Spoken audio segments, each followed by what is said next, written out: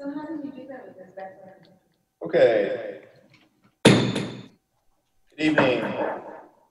We'll call into order the regular meeting of the Board of Trustees for the SMCISD here at high school, 2601 Rattler Road on May 18th at 6 o'clock. Just as a matter of making sure everybody is, we can hear you and you can hear us. If we can do like an audible roll, so if you can unmute yourself. So I can just make sure everything's working, if you don't mind. Thanks. From what I see left to right, Ms. Castillo, can you hear me?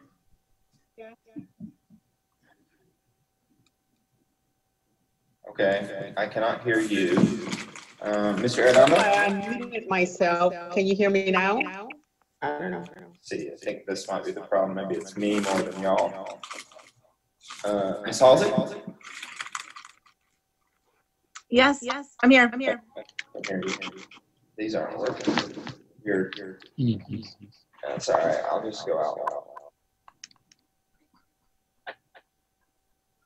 Can you hear me? Can you hear me? Hey, Ms. Piapondo, you're present. hear you. I can hear you.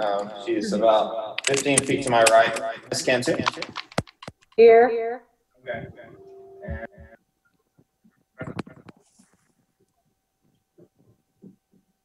If you could work on your mic, I wasn't able to hear you. Ms. Costilla, again, are you present? I see you, but can I hear you? I am here, but I can barely hear you. Headphones more than it was you being unavailable. So sorry about that. All right, well, great. We'll call the meeting to order. Okay. John, I can barely hear you. You can barely hear me? Yes. Okay, I'll try to speak up. Can you hear me? This is Kathy. Okay, yes, Ms. Hanson, I hear you. Thank you. Okay. Come again?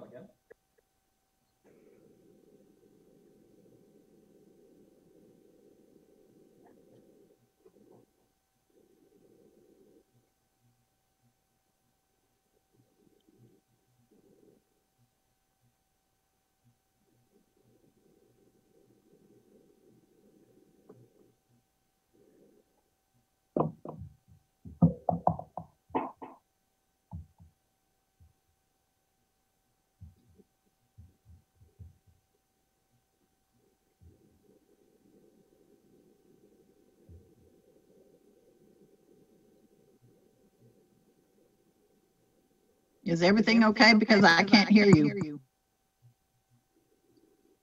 I can't hear anything either, so I'm not sure if something is going on. Is anyone talking? Yeah. Oh, really? It sounds like there's audio. Oh, okay. And we'll try to figure that out.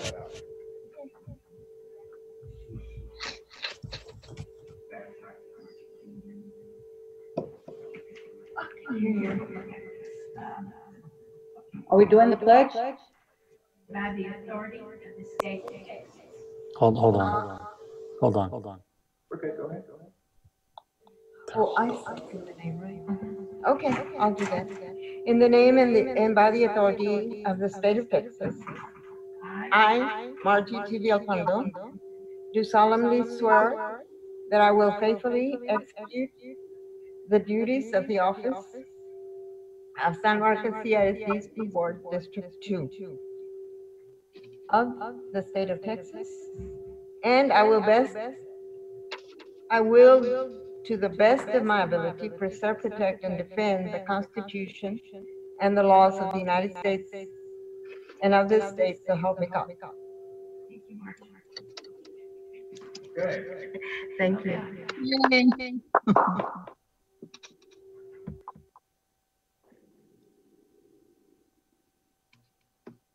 Congratulations, Margie.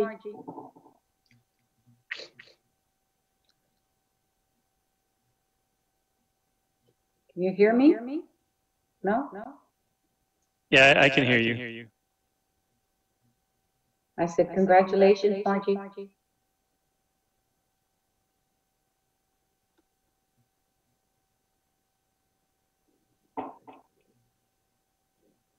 Okay, we had one public comment submitted at the meeting, which I'll read verbatim. Mr. McLaughlin, Mr. Cardona, and members of the board, my name is Susan Seaton, president of the San Marcos Educators TSTA. I am addressing you tonight in regards to salary and benefits for our employees. We as an employee association for our district understand the financial implications of today's economy and the uncertain future of our climate and economy in the coming years. We ask first that the board adopt the $8 a month increase for our insurance coverage and keep an option for employees at zero cost.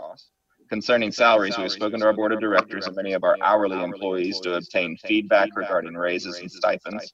We as an educator group want to be good stewards of the district monies and partner with the administration for the best interest of the district.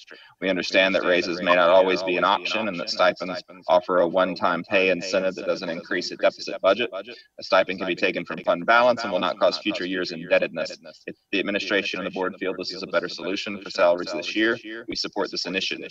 We would also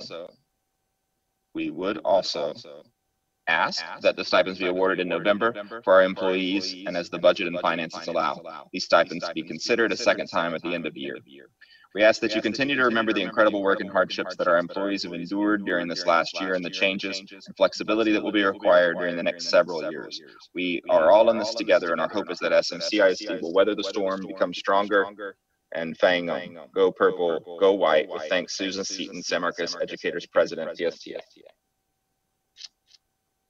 Okay, that was the only public comment I received. Apologies, y'all. I think I'm working now, and I obviously made some. Didn't have it going soon. So, all right, we're to item number 6, Superintendent's Report. Mr. Cardona.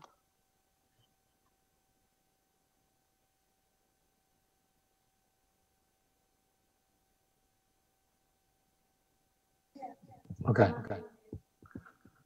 Good evening, Board President McLaughlin and members of the board. Mr. Fernandez is in the process of bringing up the superintendent's report.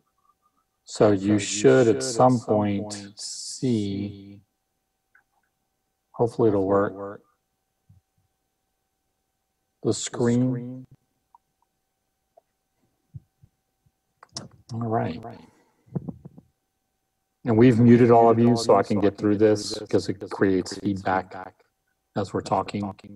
So next slide, Mr. Fernandez. So first of all, last week we had Teacher Appreciation Week, and as most of us do, we want to celebrate the teachers and the amazing work that they have done in this intriguing time. So if you can go to the next slide. So we just wanted to share with you who the teachers of the year are from each campus. Tony Frazier from Bonham, Monica Martinez from Bowie, Dylan Jones from Crockett, Brandy Crow from De Zavala, Sharif Hamp from Hernandez, Joe Merchant from Mendez, Heather Fizzle from Travis, Jessica Boteo from Rodriguez, Melody Carlisle from Goodnight, Stephen Lee from Lamar, Stacy Cole from Miller, and Tasha Martin from San Marcos High School. The next slide, please. From that, we selected the district's Teachers of the Year, the San Marcos Education Foundation. And our Teachers of the Year for elementary are Monica Martinez from Bowie Elementary. She is a special education teacher. She has an amazing story of why she got into education through her family and through her watching her father help a sibling of his who had special needs. And Stacy Cole, who is the avid teacher for Miller Middle School, is the secondary Teacher of the Year. These two teachers will move on to the region to compete if they win the region and they go to state and then potentially nationals. So we want to congratulate them for winning. Next slide, please. We also want to congratulate Ms. Diana Garcia, who most of you know won the HEB Lifetime in Education Award winner. With that, she wins $25,000 for herself and then $25,000 grant for her campus, which she has asked go to support the dual language program that is there at De Zavala. She's a most deserving candidate. If you know her, she's involved with the Cinema Club. She started the Selena Writing Project. She works with the Calaboose Museum and some other areas. She's a huge advocate for our community, for our students, and for our families, and we congratulate her on her victory. And we also want to thank Ms. Villanueva, the campus principal, who nominated her for that category. Next slide.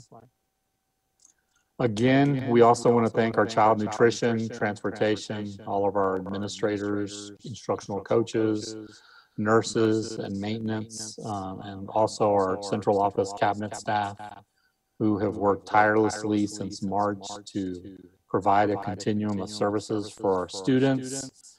And we've done really, I think, an outstanding job in addressing the needs of our families. Next slide. In particular, we, as of Friday, our child nutrition staff has distributed 81,545 meals. And you can see the breakdown with breakfast and lunch. And again, this does not include transportation, working with school fuel, with the Hayes County Food Bank, and with Texas State to provide meals that our parent liaisons and our attendance officers identified as needing food to be delivered to them, which I believe is about a little over 100 families now, about over 300 kids, I think, that it impacts. And they take 2 weeks worth of lessons and meals to them. And so that number probably more is in the range of about 90,000 meals. Next slide.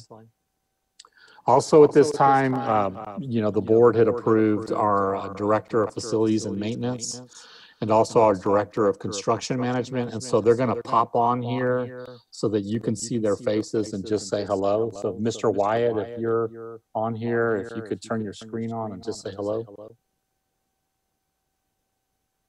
Hello, everybody can hear me. This is Mr. Percy Wyatt, comes to us from Houston, Texas. Don't be fooled by his youth. He has done a lot with facilities and has built schools all over the world. And we're truly blessed to have him working with our principals and our children here in San Marcos. And also Mr. Bernie Sandoval, who's our director of construction management.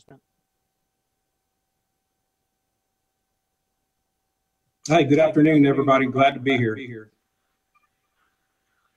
I didn't see him, but I know he's there somewhere. Next slide. Mr. Sandoval comes to us from the oil and gas industry and has a wealth of knowledge around project managing large projects, and so we're excited.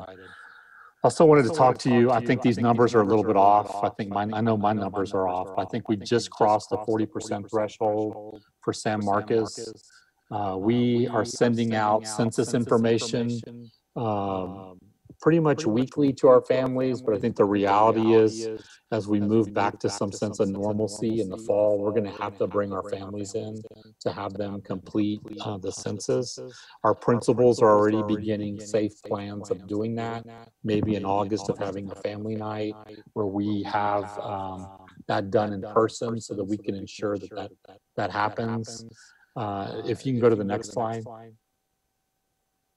Just to put it in perspective, this is just the district. This does not include the principals sending out messages. So we've sent out through our social media apps, through text, through email, through the district app.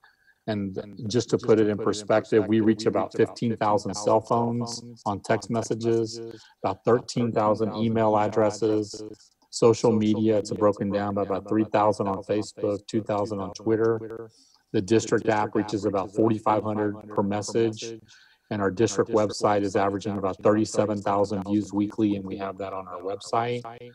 And then just today, if you go to the next slide, you will notice that in front of the high school here, we have buses, and this is what we've put, working with the county, Count Me In, It's My Future. And so we are putting these buses throughout the various portions of the community to advertise the census as well. And so thank you to Mr. Wozniak and the bus driver, the transportation staff. If we could go to the next slide. Wanted to give a little bit of an update on graduation. Virtual graduation we have scheduled for May 29th at 8 p.m. Mrs. Presley, who's on this call, is working on something with business person so that we honor each of our graduates in a virtual way. I believe we may be asking you all for at least a video or a picture or something so that we can include that. In-person graduation, I know that last week I had mentioned a potential date of June 5th. After doing some more in-depth research and talking to Mr. Wozniak, who's working with the county and the city, and just gathering some more data, just really became an uncomfortable situation to have it on June 5th. And so we will be messaging to our students and to our parents tomorrow morning a letter from me to them explaining that we are postponing in-person graduation until July 17th. That's our next opportunity. That'll give us about another month to look and see how this COVID-19 is progressing. Hopefully things will get better, and then maybe in a safe manner we can do something to honor our graduates. But the reality is, as I mentioned in the letter that will be coming out, it may be that we don't have it. And I don't want that to take away from the accomplishments that our kids have and our families have contributed throughout the course of our students' educational career. You know, this is but one moment in the students' time. You know, it's the end of their high school and their schooling career at the lower level, but it's the beginning of their life. And so we're just in a very unique situation.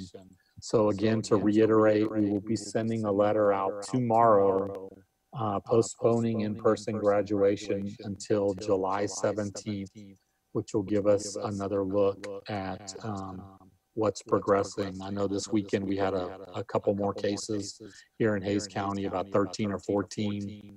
And so we're not seeing the trend go down. Next slide. And at this point, I want to turn it over to Mr. Wozniak, who's going to get on, and he's going to talk about, as we begin the process of trying to clean the buildings for summer and even looking forward. You know, we've already begun the process of thinking through some of these things probably that some of you worry about. So with that, I'm going to mute myself and turn it over to Mr. Wozniak. Good morning, board members, President McLaughlin, Mr. Cardona, Doug Wozniak, Director of School Safety. As you may or may not know, there was a couple announcements today. One, the governor put out another press conference guiding us into phase 2. And at the same time, TEA released their guidance for reopening this summer as far as activities and summer instruction. So we in the district have been working for the last couple of weeks in anticipation of that, and possibly bringing our employees back in June. And so what we've done is we've created a couple different plans. The first one is more of a short-term plan that addresses summer. And we've got a couple documents that we're using. We've got the first one, which is kind of a generic overview for all the departments. And in it states our objective, which is to resume district operations on June 1st. And then we have our command emphasis, which is, you know, it talks about things like restricting visitors and volunteers, social distancing, trying to be in an office by yourself if that's applicable, cleaning, you know, everywhere that somebody's been as far as doorknobs, limiting public access. If masks are available, we will provide masks if they are not, but that will be a requirement for all of our staff members when accessing a public space. They'll be required to wear a mask. And then so on the second page of our plan, we've got what's called a safety brief. And in that, we've got, again, kind of a generic message that goes across all of our departments in regards to disinfecting, again, social distancing. And then we have what's called site-specific. So, for instance, like for transportation department, site-specific would be that employees will verify with supervisor that they have taken their own temperatures and complete a self-screen, either by using a self-checker or CDC from the CDC website or going over the attached list. So we've got things like that. The meetings will be held virtually or at the annex, where chairs will be spaced on markers 6 feet apart. So in there, I've got probably about 10 bullet points, and each department has been tasked with doing the same thing. So every single department, including our campuses, will have this plan in place. That, we hope, will kind of provide us with a blueprint for what August will look like. For instance, on Friday when we were doing our feeding program with our drivers, we're trying to come up with the best way to verify that we've done that checklist. So the checklist is going to be a protocol, right? That's across the board, but how we implement that might be different at each department. So we tried a Google form where our personnel had to verify that they didn't meet any of those requirements, right? And then the temperature check. Well, we found that took forever. So now we move on to the next week of trying something different of how to verify that they've indeed done that checklist. So that's what we're hoping to accomplish in June is all our protocols will be in place, and we'll build on those for August. We also have a larger plan. I am on I'm fortunate to be on the recovery task force for the county. And so the county now is working very closely as a group, as a task force to provide guidance in all the different phases. So our plan piggybacks off the county's plan. So we have a long-term plan in place right now that matches up with all the phases. So as you know, we're going into phase 2 now, which means the county will have a response to phase 2, and then SMCISD will have a response to phase 2, and then we move on down to phase 3 and 4. So in the long run, right, the last phase would be something like return to normal operations, which, as you know, that may not happen for a couple years, but phase 3 would be kind of more along the lines of a hybrid schedule that we would possibly look at for August. We are also forming what's called a SMCISD recovery team. That will be created this week, and that will have members of all the different departments. They'll have representation from our admin, and really the goal in doing this is to guide our cabinet with options. We don't want to be in a position in August where cabinet comes to us and says, we'd like to do this. And then we answer, well, we don't think that's possible. We want to come up with those plans ahead of time with being proactive. For example, we already know that transportation is going to be a huge obstacle for us in August. We've seen the guidelines. In fact, the guidelines that came out today for the TEA have already said to restrict the 6-foot distancing on a bus. So that's going to be about 14 kids on a bus. So if Dr. Ruiz Mills comes to me and says, you're going to have to run 3 routes, we want to know ahead of time that that's possible or that's not possible at each school. So the goal is to collaborate with each other, because this is above all, probably any other time in our history, right? It's going to be one of those times where our departments are going to have to work so closely together with the schools, because transportation, custodial services, food services are all going to be a driving force in what instruction looks like, because even recently, CDC mentioned lunch in the classrooms, right? And then how does that look? So just forming that group to try to provide some guidance to cabinet will be very helpful. And then our 3 main things that we're really thinking about right now are planning, preparation, and adaptation. We know that planning is very important to get going now and to prepare. We're ordering everything we can order right now. We're Cindy and Andrew are ordering masks for those that don't have them. But again, as you've seen, we've got guidance from the White House, we get guidance from the governor, the county, the city, and we've got to be ready to change and be flexible because we don't know what's next week might bring. I mean, it could be totally different. We could be in a different phase. We could regress. And so we just have to surround ourselves with people that are going to be flexible on this team, on this recovery team, guiding committee, and that, that think outside the box. Hey, Mr. Wozniak, I know Mr. Arredondo has a question. Go ahead, Mr. Arredondo. Thank you, Mr. Board President. Yes, Mr. Wozniak, if possible, I didn't see it in our board book. If I missed it, I apologize. Is there any way that trustees can get a copy of whatever report or presentation that you are speaking about right now? Yes, sir. Yes, I'll have each department's document to you, and like I said, the first page and a half will all look the same, but then that second page will have very site-specific. And then the long run, I can try to tease it out. The county's not ready to release their big plan yet, and I'm part of that in there. So that still remains a draft, but I'll get that to you as soon as we can. I'll be meeting with the county on Thursday, and that's what we work on during those meetings, and they're going to release that to the public very soon.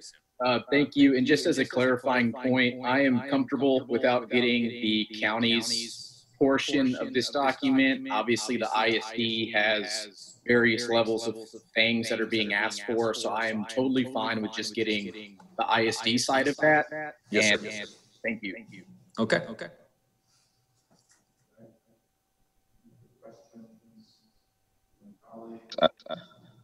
Any other questions from colleagues? No. Mr. Wozniak, are there any, as a part of the committee you serve on in the planning group, are there any physicians that are members of that group? Yes, sir. There's a few. And there's a few members from Texas State. It's well represented. Okay. All right. Thank you. I think it'd be helpful in addition to the district's plan if we could get the constituency of that working group. That would help me individually. Yes, sir. Okay. Takes us through.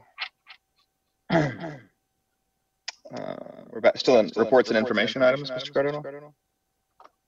Yes, Mr. President, I'm done, and I think we are on to academic update from Dr. Reese-Mills.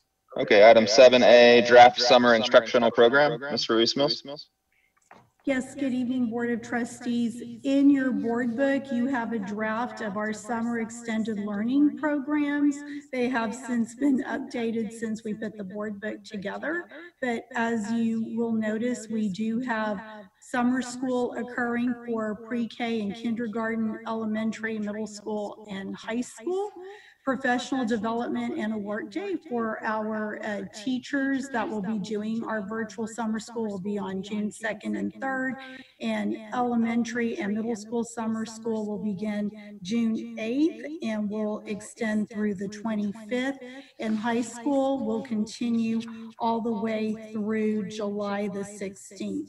We also have in July some programs sponsored by our Gear Up, which will be an ELA, English Language Arts Enrichment Camp, along with a Summer Bridge Algebra Camp that will begin on July 20th. In addition to that, we're offering some other virtual academies, such as the Gear Up Virtual Challenge, and there is also an adventure camp, the Texas Triangle Tour Construction Academy, where all of the activities and learning will occur online. And then once we are able to take field trips later in the year or next summer, there will be an extension of that learning that was done online. It will be done face-to-face. So wanted to give you a summary of the extended learning program. Also included in the board book was the professional development plan. This is our professional learning opportunities for our teachers, which will take place virtually as well. It will go to the DEIC tomorrow for approval, but some of the big rocks that we'll be focusing on are technology, data-driven instruction, literacy and math, social emotional learning, again with an emphasis on teacher self-care and on student mindfulness, and of course everything falls under the AVID framework. Do you have any questions? Ms. Halsey. Yes, thanks. I have two questions. One is for Ms. Ruiz-Mills and the other is for Mr. Cardona. But for Ms. Ruiz-Mills, so the summer enrichment programs and the summer school, that's all happening virtually, correct? Yes, ma'am. Okay, and then what are the parameters for eligibility? Can any student participate in that, or is it limited to by something? No, ma'am. For high school, we're taking students that are interested in acceleration. Some of the courses that we'll offer for acceleration are government, economics, algebra 2, I think English 4, earth and science. So there are multiple opportunities for students who just want to take a course. But we're also using summer school as an opportunity to identify the students who did not pass the third 9 weeks or did not pass the first semester and bringing them in. And we're also looking at students who we still need to close those gaps. So we'll have some different programs going on for them through the various learning platforms. That's terrific. Could the district communicate that out to parents? Because I'm afraid that if it just is campus by campus, that it's a clear, coherent message that you just outlaid. Yes, so we'll be communicating that out this week. We had to bring in the administrators that interviewed to be the summer school admin. And so we'll be communicating that out this week via Mr. Fernandez's communication. And we're also making personal phone calls as well. So yes, ma'am, we'll put it out there. Great, thank you. And then Mr. Cardona, there was no mention of the graduation parade. Is that still happening? And if so, what is the opportunity for the board to participate in that? Did not mention it. Ms. Presley is on here, so if she wants to chime in, she can. I think she's. Sure. We're not fully, we're publicizing that that's happening, but that's a parent-led initiative.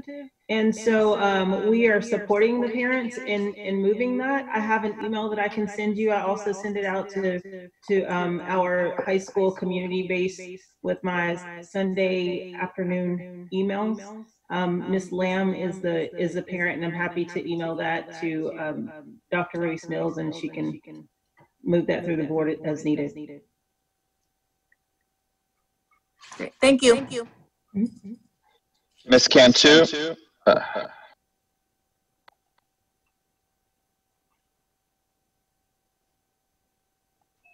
You're muted, Ms. Cantu.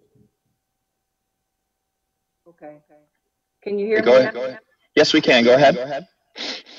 With the Gear Up program, one of the parts of the program that I was looking forward to hearing about was the follow-up that they were going to do. And since this has been an unusual spring, I'm still curious how we're going to do the follow-up on our students for the Gear Up program. Will we be able to do it? And you're working with the Gear Up ladies to do that? Yes. Are you talking about following the students after they graduate? Yes. Yeah. Okay. So perfect. So we have met with Gear Up, and they have the information, and we're going to be tracking the students once they graduate. They have a form that we're getting from Matt Quorum, who's the Gear Up coordinator for UT Texas Gear Up. And so that's going to be the formula that we're going to be using.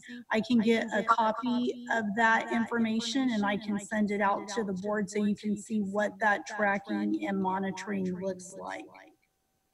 Okay. And then this will be a form that's going to be sent back electronically or by mail, and then you'll compute all this information to report back to us maybe in the fall? Yes, so what we're going to do is we send it to the students, we collect their information, and then we compute it, and then as the fall begins, then we do follow-up calls with all of the student information that we have, and then we're going to have to generate it ourselves and most likely create a database to house it. Okay, thank you.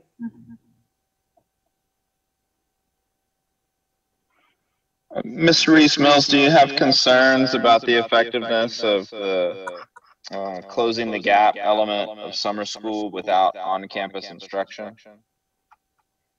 I think the program that we have developed for summer school will allow us to do targeted support because it's going to be more personalized and individualized based on student need. For example, Nicole Dre will jump in here on a moment on what the elementary will look like.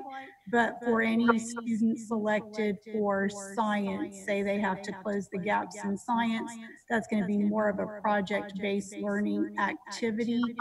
For English and math and algebra, that will be based on the teacher instruction and providing lessons based on the data that we've received from the final CUA that was given prior to March 13th, and then looking at existing data from our NWEA map screeners. So it's going to look different, but I believe with the type of interaction that the students students will have with the teacher online that will be able to close some of those gaps. We're also looking at in August, seeing what the parameters are and adhering to the guidelines that the governor and TEA just put out, with no more than 11 people in a classroom 6 feet apart, really doing some targeted support and trying to bring students in at that time, dispersed throughout the day at various hours.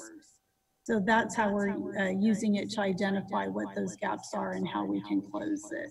Ms. Stray, do you want to talk about what the elementary will look like? Yes. So teachers will have class sizes of approximately 15 students. They will be using our middle of year NWEA data, as well as information from classroom teachers and the first semester and the third 9 weeks information to target instruction. The instruction will be focused through science concepts as the anchor, and then math, literacy, and social studies will be brought in. Students will have an opportunity to receive individualized support from teachers to fill their personal skill gaps. So for instance, a student may spend 15 minutes or 20 minutes one-on-one with the teacher. Even though it's digital, they will, all of the summer school students will have devices and internet capability. So they'll still get very individualized attention to fill those skill gaps. Okay, thank you, Ms. Dre. So seeing, oh yes, Ms. Cantu, go ahead. You're on mute again, but Michael, can you? Oh, okay. Ms. Reese Mills, have we already projected the number of students that need to do credit retrieval, and have we got a program ready for them? Are they going to do it online? What are we going to do about credit recovery? So credit recovery is going to run concurrently with summer school. We're basing credit recovery off of the third 9 weeks grade. And so those are the students that we have been communicating with. So yes, we do have a projected number right now for a combination of high school and for the high school, summer school, and credit recovery. We're looking at approximately 197 to 200 people that will participate in one of those two programs. For middle school, we're looking at approximately 95 students that have been identified. That's total from both middle schools that will need summer school or credit recovery for the Algebra 1. Thank you. That's what I needed to hear. I'm done. Okay. I don't see any other questions. Any other trustees have anything? Ms. Villapando, go ahead. You're gonna have to unmute yourself and then you can.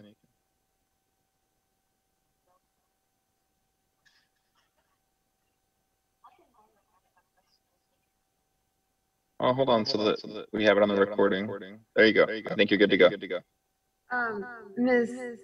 Reese Mills, my question is, by when do we expect, and Mr. Cardona, by when do we expect to have how this virtual education program went through this last few months of this school year, and will we be able to compare to what it was before? Yes, that's a great question. So again, we'll use our middle of the year screener data that we did prior to spring break. And then once school resumes in session, depending on what that looks like in the fall, then we'll do a beginning of year screener so we can identify the skill gaps and identify where the learning loss occurred, so we can go back. We're in the process of redesigning our scope and sequence so we can bring in those standards that we missed during the last 9 weeks period, and then we'll target those as we scaffold in the new TEKS throughout the year. So there's a big redesign that's going to be occurring, but we'll have all of that information. And so I would say around October board meeting, we can most likely give you a comparative analysis of middle of year and beginning of year. Okay, thank you, Ms. Fupando. All right, I don't see anything else. Ms. Costilla, you have a question?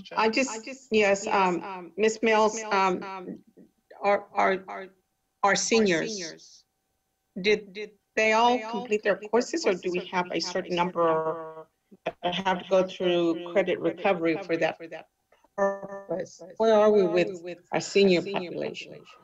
So with our seniors, we had 21 seniors that needed to complete an IGC. Remember, they're the students that needed to retake an end of course exam. And so out of those 21, 20 of them have completed, and the other individual will be completing that IGC this week. As far as credit recovery, our teachers have been working with the students to ensure that they've had opportunities to complete their courses.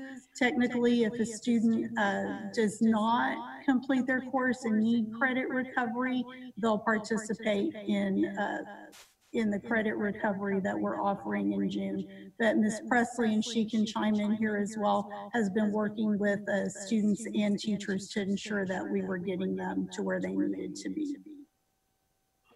Well, what is that possible number? Do we know? The possible number of students? When you're talking about the credit recovery. Ms. Presley, do you have the credit recovery? That might or might not. I do not have the credit recovery number right now. What I wanted my teachers to do, since Friday was the last day that we assigned, we assigned students work. We have so now we have 2 weeks to go back and double check and make sure that all of our seniors are intact. Today we spent the day checking out our seniors, you know, checking in their laptops and making sure they get their cap and gowns, and they met with their counselors. And so now we're looking at the list of kids who didn't come in. We actually had some kids show up who we had to say, hey, you still owe us a little bit more work. So let's go back and finish our assignments and ingenuity, etc. So we can get a clean list now that Friday, that deadline of Friday being the last day that we offer assignments to students, has passed. So today would be the first day that we could get a really clean number, and then we have the next 2 weeks to make sure that we capture every kid who still needs to complete work.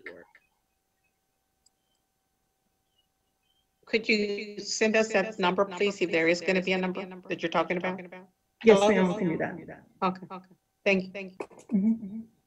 Okay, thank you, Ms. Costilla. Anything else from trustees with regard to the academic update? I think Mr. Reese-Mills combined A1 and A2 and spoke of summer professional development, yeah?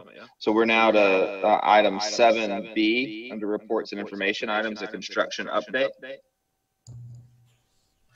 Good evening, Board President McLaughlin, trustees, and Superintendent Cardona. Mr. Fernandez will load our presentation shortly, and I hope you got a chance to preview this presentation when I sent it to you last week. There we go.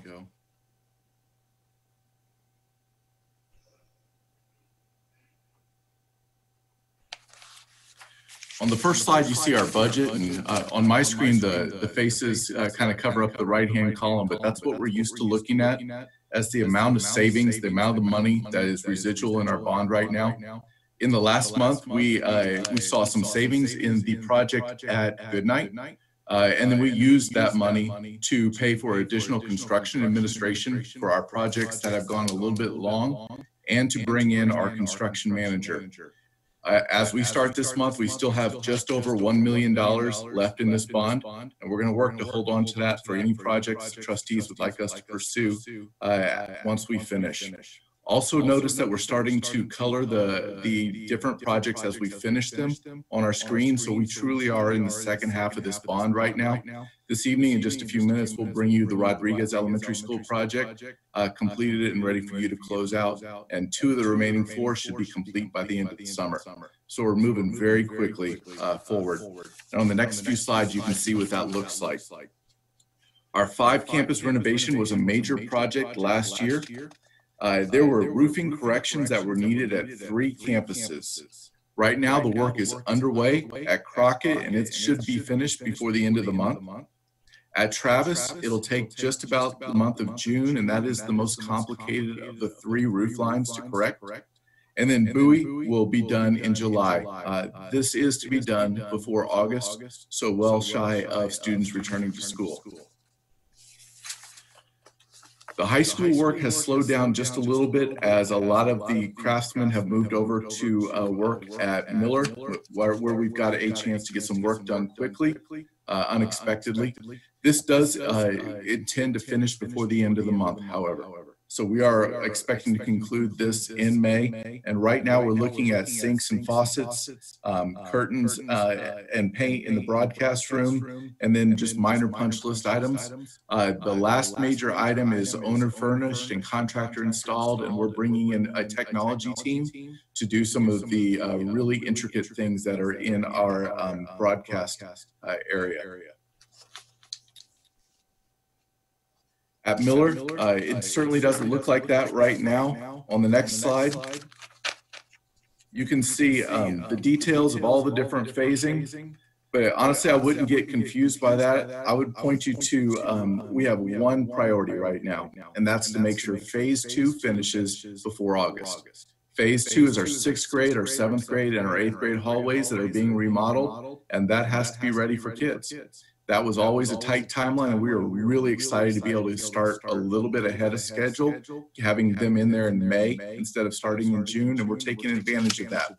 Our only concern right now is some long lead items like casework, millwork, cabinetry. Those things just take time to order, and that supply chain looks like it's struggling right now, but we expect to have those areas open.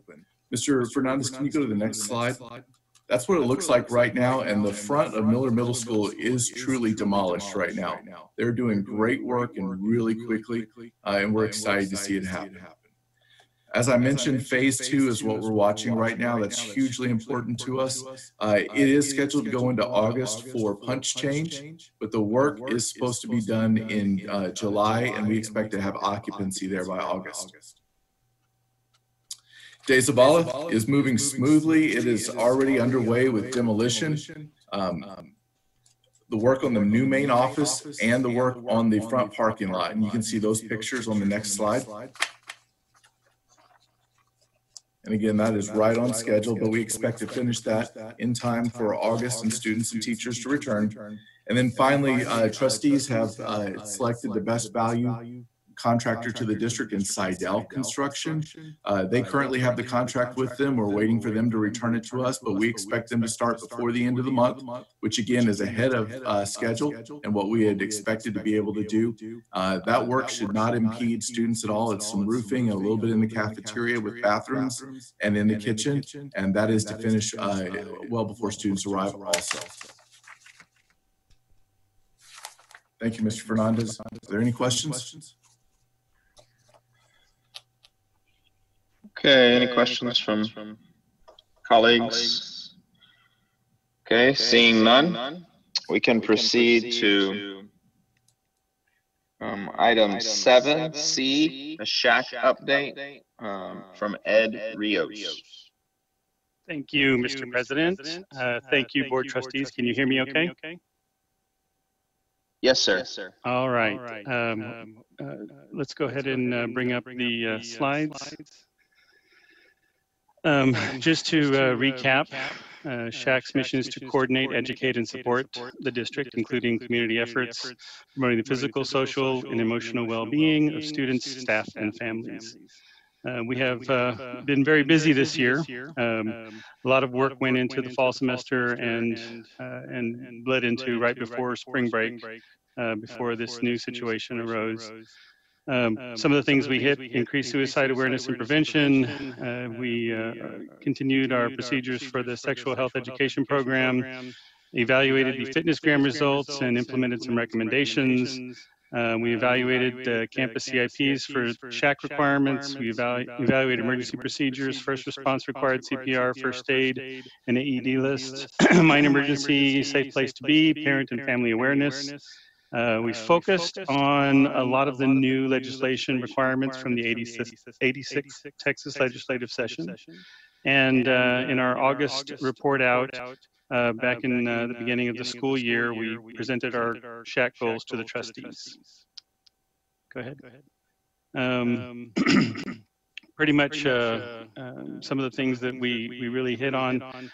We focused on the health and safety issues. We strengthened a lot of partnerships with health initiatives in the district for both staff and families.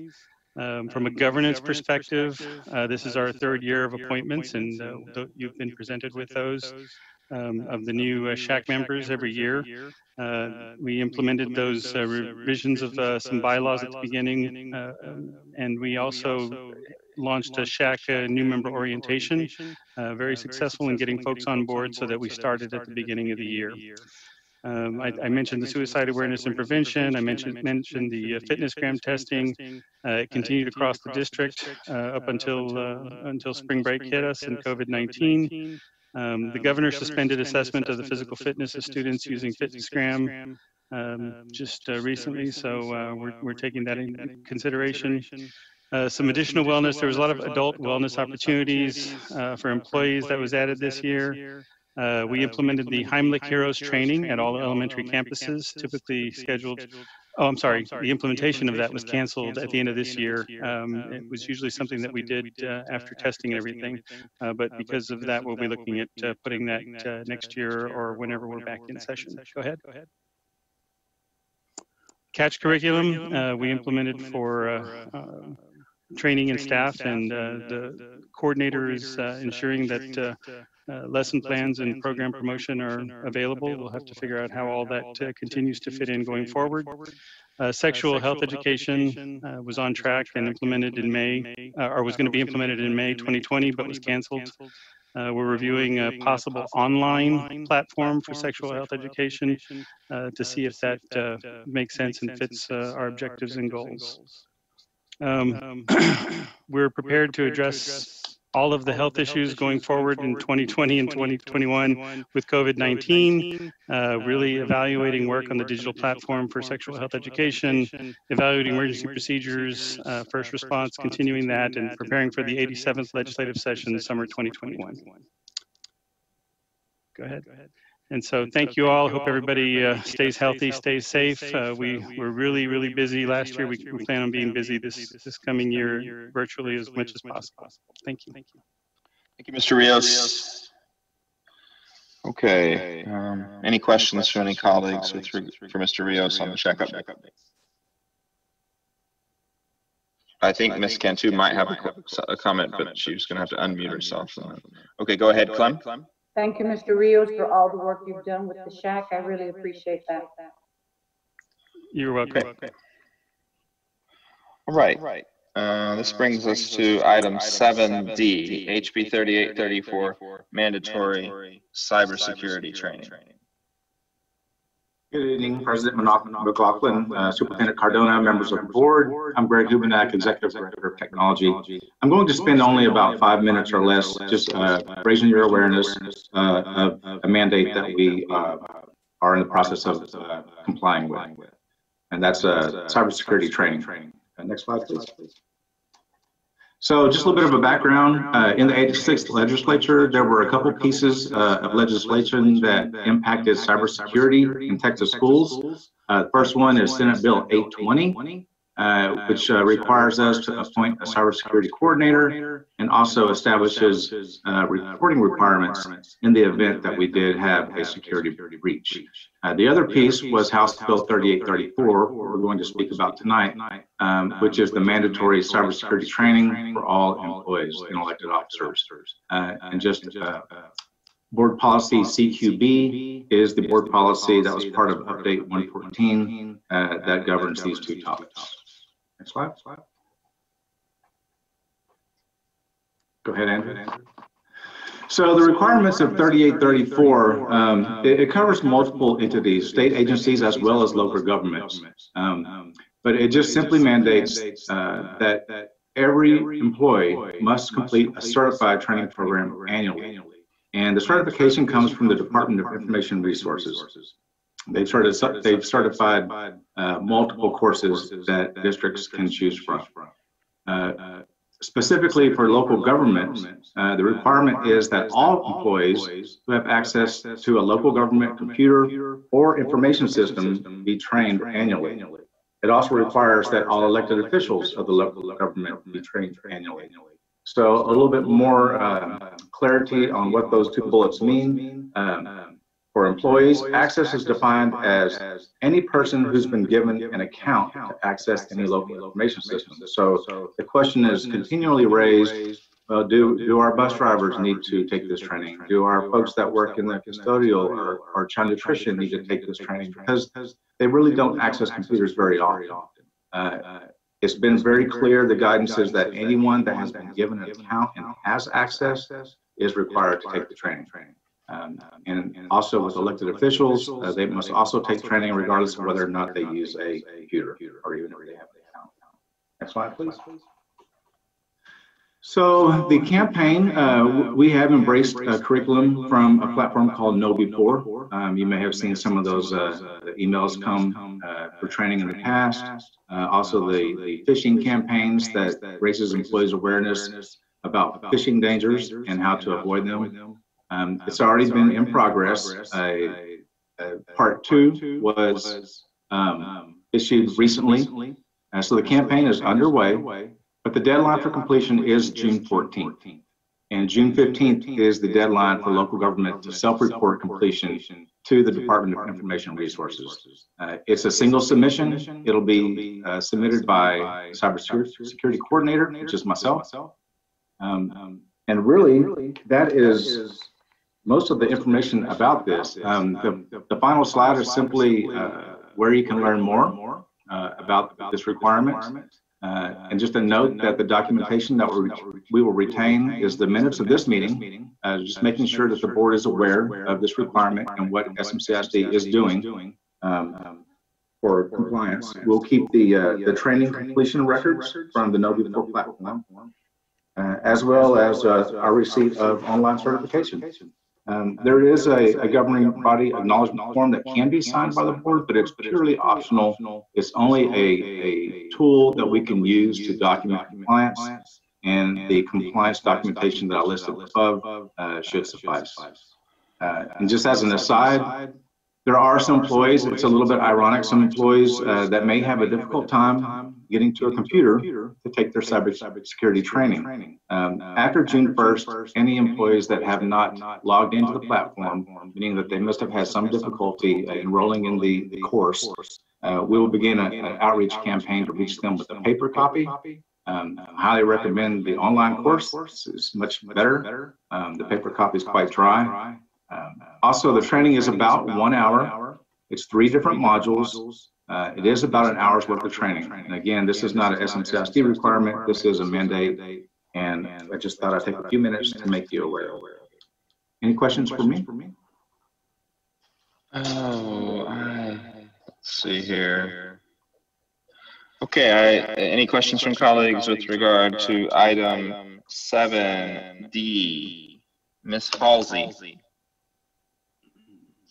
Thanks. Mr. Hubinack, could you please send us directly the link to that training course from you? Because when I get those other links, I don't click on them because I assume that they're all phishing. So Gotcha. helpful Okay. if it could come directly from you so that I would know that was the right one to do. I'll round up the information to make sure that you guys get it now that you've been made aware. So so it'll be clear where the training is at. Great. Thank you. Yep. Okay, and I think Ms. can too, if you'll unmute yourself. I did module 2, but I didn't see where module 1 and 3 were. Well, the second campaign is 2 and 3 together. Actually, one of the courses is only a couple minutes long. So there's really only 2 campaigns. There's the first one, and then the part 2 is the second one. That covers all 3 requirements. So do you have a way of seeing if mine went in? Yes. And I can go ahead if you're unsure which ones you have completed, because in all fairness, this is the same training platform that we've sent training before, stuff that wasn't state mandated. I can run a report or provide that information for you guys to let you know for sure where you're at. You can email me separately and let me know, because I know I did one Sunday, which was very short, and then there wasn't any more, so I didn't know that there was a 3. Yeah, in grand total, again, it's 2 campaigns, 3 videos, and it's a total investment of 1 hour. Oh, I don't think I've done 1 hour, so I think I'm to go. I'll be sure to send you guys an update on your progress. Thank you. Yes, ma'am. So, Mr. Humidak? Yes. Hello? We have until the 14th to complete the training. That is the absolute last. Correctly? Yes, ma'am. That is the absolute last date, because after that date, it will be closed, and we're reporting to the Department of Information Resources on the 15th. Okay, so once we complete the training, we don't do anything else other than complete the modules, and you take it from there. Am I understanding that correct? Yes, ma'am. You don't have to do anything else. Once you complete the training requirement, you're done. Okay, thank you. Okay. All right. Moving on. Item 8, we need to approve some minutes. We're going to break these up because we didn't have unanimous attendance at both meetings. So I'll entertain a motion. Make sure you unmute yourself for this segment of our program. Entertain a motion for approval of the regularly scheduled board meeting minutes of April 20th, 2020 from anyone who's had a chance to review them. I move that we approve the April 20th, 2020 minutes. I'll second. Okay, a motion by Hanson, second by Cantu. All in favor? Raise your hand or say aye, or Lupe, you with us? Ms. Castillo, sorry. All right, that's 7. I did, I saw you there. Yes, ma'am.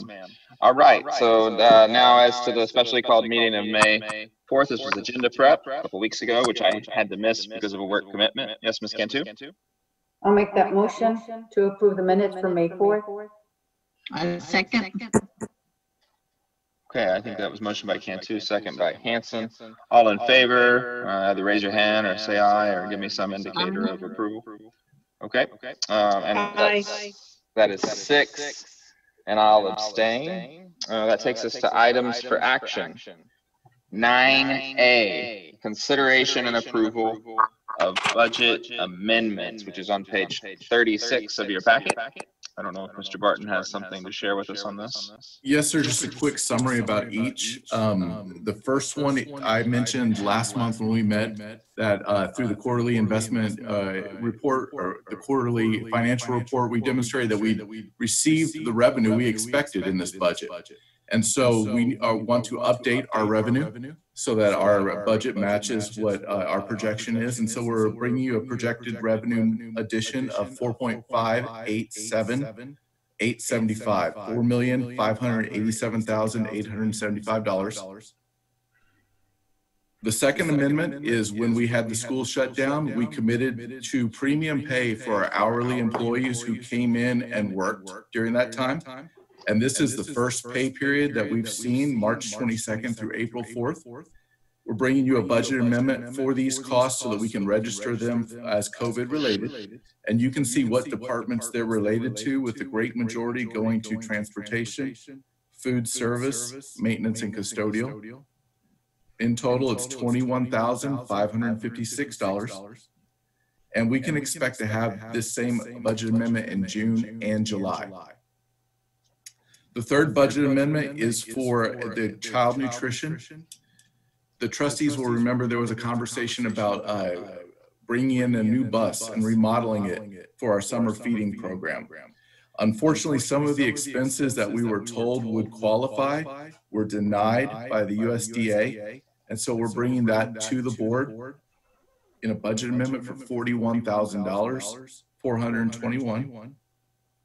And finally, and this is just correcting our debt service budget, there's no funds associated to it. We need to make sure that we post the appropriate proceeds and escrows when it comes to the bond refunding that we did earlier this year. And we're going to do this same budget amendment next month for the bond refunding we just completed. The first one, Amendment 21, and the last one, Amendment 24, are just making sure our budgeted revenue and expenditures are in alignment for first report. Amendment 22 and 23 are additional expenditures. Okay, Mr. Barton, refresh my memory as to Budget Amendment 20-23. How much did the board previously approve for this bus project? I believe it was just over $100,000 to purchase the bus. The USDA would not purchase the bus. And now they have said that some of the things that go into it, such as the seating, do not qualify. And so they bounced that back to us. So we're up to in excess of $141,000 on the bus? Yes, sir. Okay.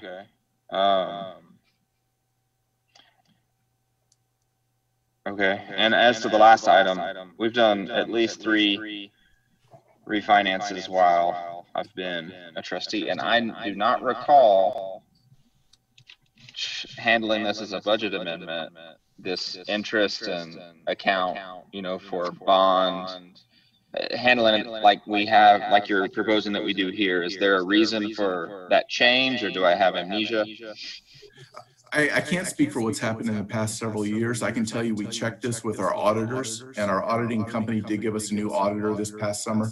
And so maybe he likes to see it a little bit differently, but this is something that we wanted to make sure we're in full alignment with for when our finances get reviewed later this summer.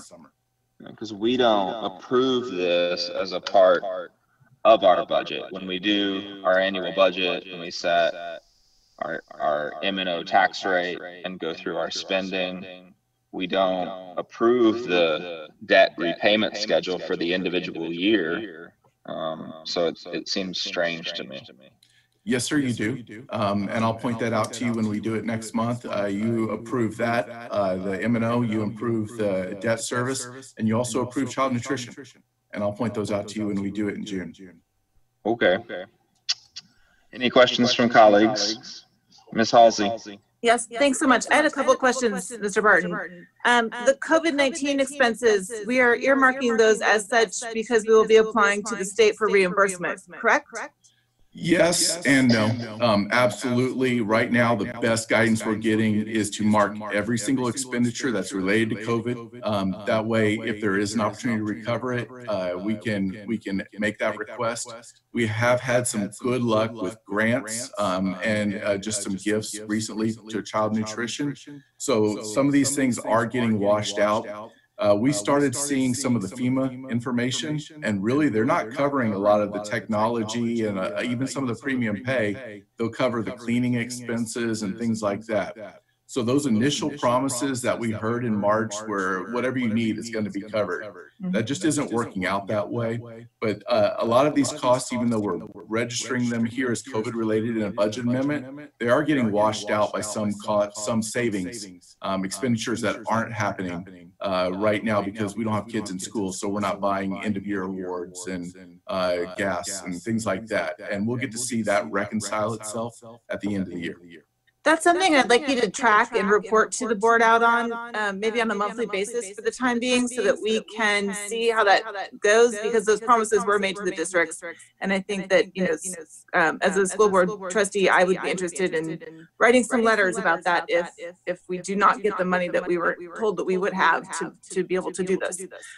So that's one question. And my other question is the transportation costs that we're incurring for the bus, because that bus is going to be used for the child nutrition program, is that going to be billed out of the child nutrition fund balance or out of the general fund balance? We're asking for this out of the general fund balance. We cannot spend it out of the child nutrition account, or USDA denied that. And so we're asking for it out of the general fund balance. Okay, what about, that's what I wasn't clear on. What about the food services COVID-19 expenses? Are those going to go to the child nutrition account? No, ma'am. Right now, we're registering those locally. And again, they'll reconcile out. There is a small general fund in food service. It is under $1 million right now. And so if we need to back code some of that, we can. But right now, we're keeping them all in the same place. Okay, thank you.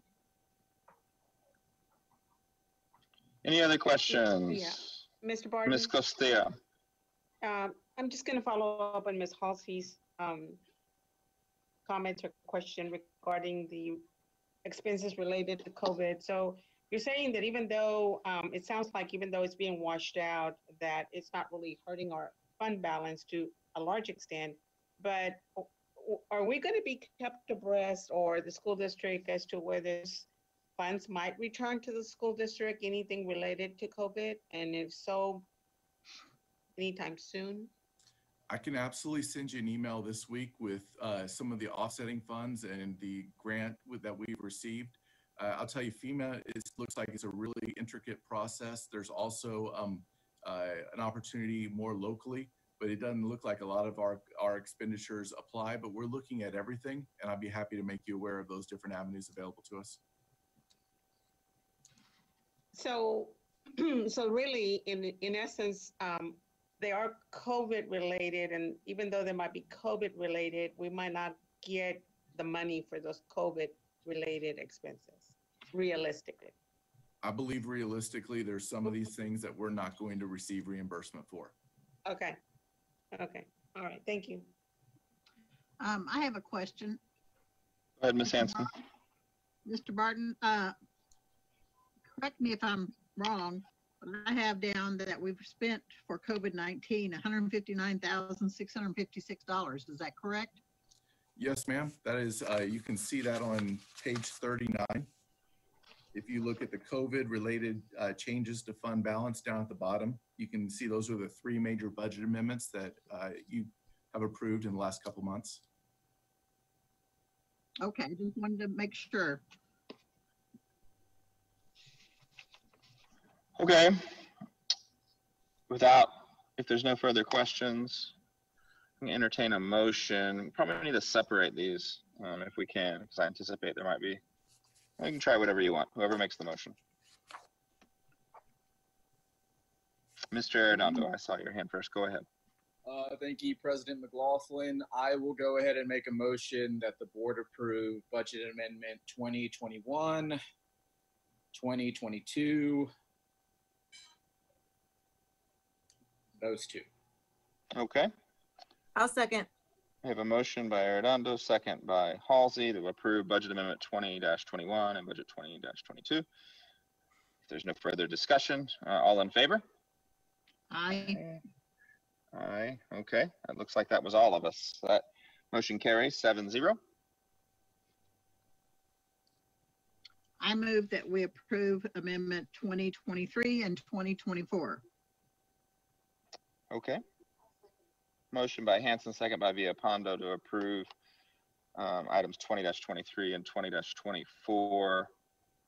As a matter of discussion, I voted against the original bus expense coming out of fund balance because I thought it was excessive and additional cost would be possible. And I continue to think this is a fantastic idea. And the purple bus was great governance because we bought it on the cheap.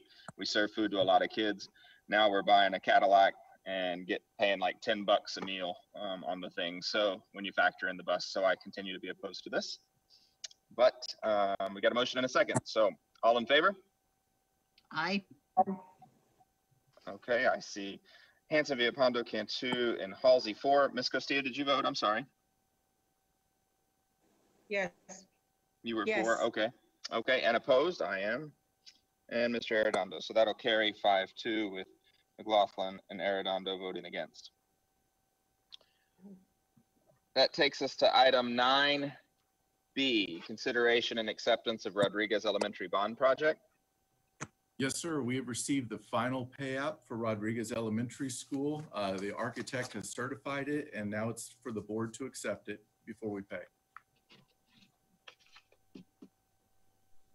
Okay. Mr. Arredondo. Thank you, President McLaughlin. I'll make a motion that the board accept the Rodriguez Elementary School bond project as presented by staff. I'll second. I have a motion by Arredondo, and I heard Ms. Villalpando first as to the second. If there's no further discussion, all in favor? Aye. Okay. And Ms. Costilla. All right, that's 7 of us, 7-0. We're down to item 9C, consideration and approval of an increase in the district health insurance contribution for 2020-21 for employees of SMCISD. This is on page 41 of the packet. Mr. Barton, is there a presentation with regard to this item, or are you just leaving it to the board? No, actually, it's Marcy Baez. Okay, Ms. Baez, sorry. The presentation was sent. Basically, the board has just been generous in the past by contributing $378 per month for each employee for health benefits, and that benefit has an $8 increase this year. So it's $386 per employee monthly. Okay. I saw Ms. Cantu's hand. Ms. Cantu, go ahead. Make the motion that we approve to meet this shortfall for our staff and teachers. I second. Okay, I heard motion by Cantu, second by Hanson. Any further discussion or questions from colleagues? If not, all in favor? Aye. Okay, I heard everyone. That's 7-0. Takes us to item 9D, consideration and approval of 2020-21 stipends. Before we get into this item, Ms. Baez and I had a work commitment and missed agenda prep where I'm sure this was discussed, but are these stipends scheduled to be paid out whether the work duty happens or not? For instance, with fall sports that we don't yet know we're going to play, if we approve this stipend, will we be obligated contractually? So the plan is that the stipends are annualized, and the plan is yes. Okay. And is there anything that it would disrupt if we delay either approval of these stipends or approve the stipends and delay their implementation until we saw if we were going to be allowed to have UIL sports and other activities? Yes, sir, we can do that. Okay. All right. That may have come up at agenda prep. As I said, I wasn't here, but I'm uncomfortable approving 1.5 million if we don't know those tasks will exist, at least for the coming school year. I think the stipend schedule is reasonable and well thought out, but we're already obligated contractually to pay a lot of money one way or the other, and this seems like something we could wait on. Mr. McLaughlin. Sure, Mr. Arredondo. Thank you. Similarly to President McLaughlin, I think there are a lot of unknown variables to take into consideration with this item. I'm comfortable approving the stipend schedule as proposed with the suggested increases in the various areas. However, as of right now, knowing the only thing that's going to take place is the academic instruction and portion of these stipends, I would be comfortable as an individual trustee approving that those take effect going into next academic year with this vote. However, I would also want to hold off on the other stipends that are pending what happens moving forward into the future. Ms. Cantu? I think you might be muted, Ms. Cantu. Sorry. I have a question after her. Okay. So, Mr. Arredondo, you're saying approve only academic stipends and not athletic stipends, or are you talking about the fine arts, the choir, the dance? Where's the split? any type of academic core curriculum instruction, so special education, math, things of that nature, things that are going to be any type of academic instruction, nothing extracurricular. Okay, I heard Ms. Hanson had a question, then I'll come to you, Ms. Halsey. Ms. Hanson? Ms. Baez, when is the last date that we need to have these stipends approved? Mr. Barton, correct me if I'm wrong. I think we have until June or July. So the new budget. Next month. They will be a part of our compensation package to teachers, so we would not want to approve our budget on June 1 without this approved. Okay, Ms. Halsey? Wouldn't it be possible for us to go ahead and approve all of the stipends as recommended, but then under a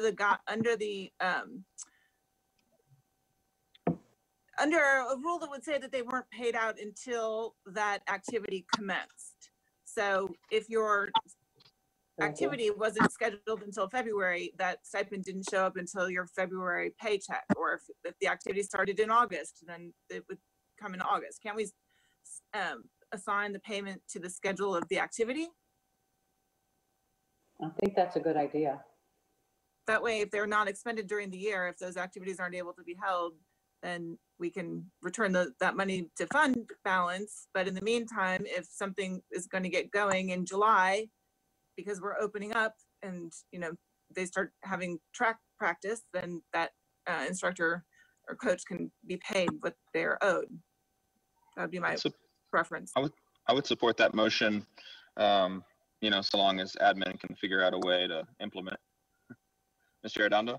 I have a motion if no one has any questions. All right, we'll try it. Okay, here we go. I move that the board approve the stipend schedule as presented, the delayed implementation of all extracurricular stipends until the district determines that event is going to take place. I'll second that. Okay. Mr. Arredondo, and we have Ms. Halsey. I have a quick. Well, I think they're suggesting that once it commences, that we would pay. Is that correct, Mr. Arredondo? Is that the spirit of your motion? Yes. So obviously, instruction is going to take place in core curriculum areas, education, so on and so forth. And we can confidently say that regardless of the form of instruction that takes place, it's going to happen.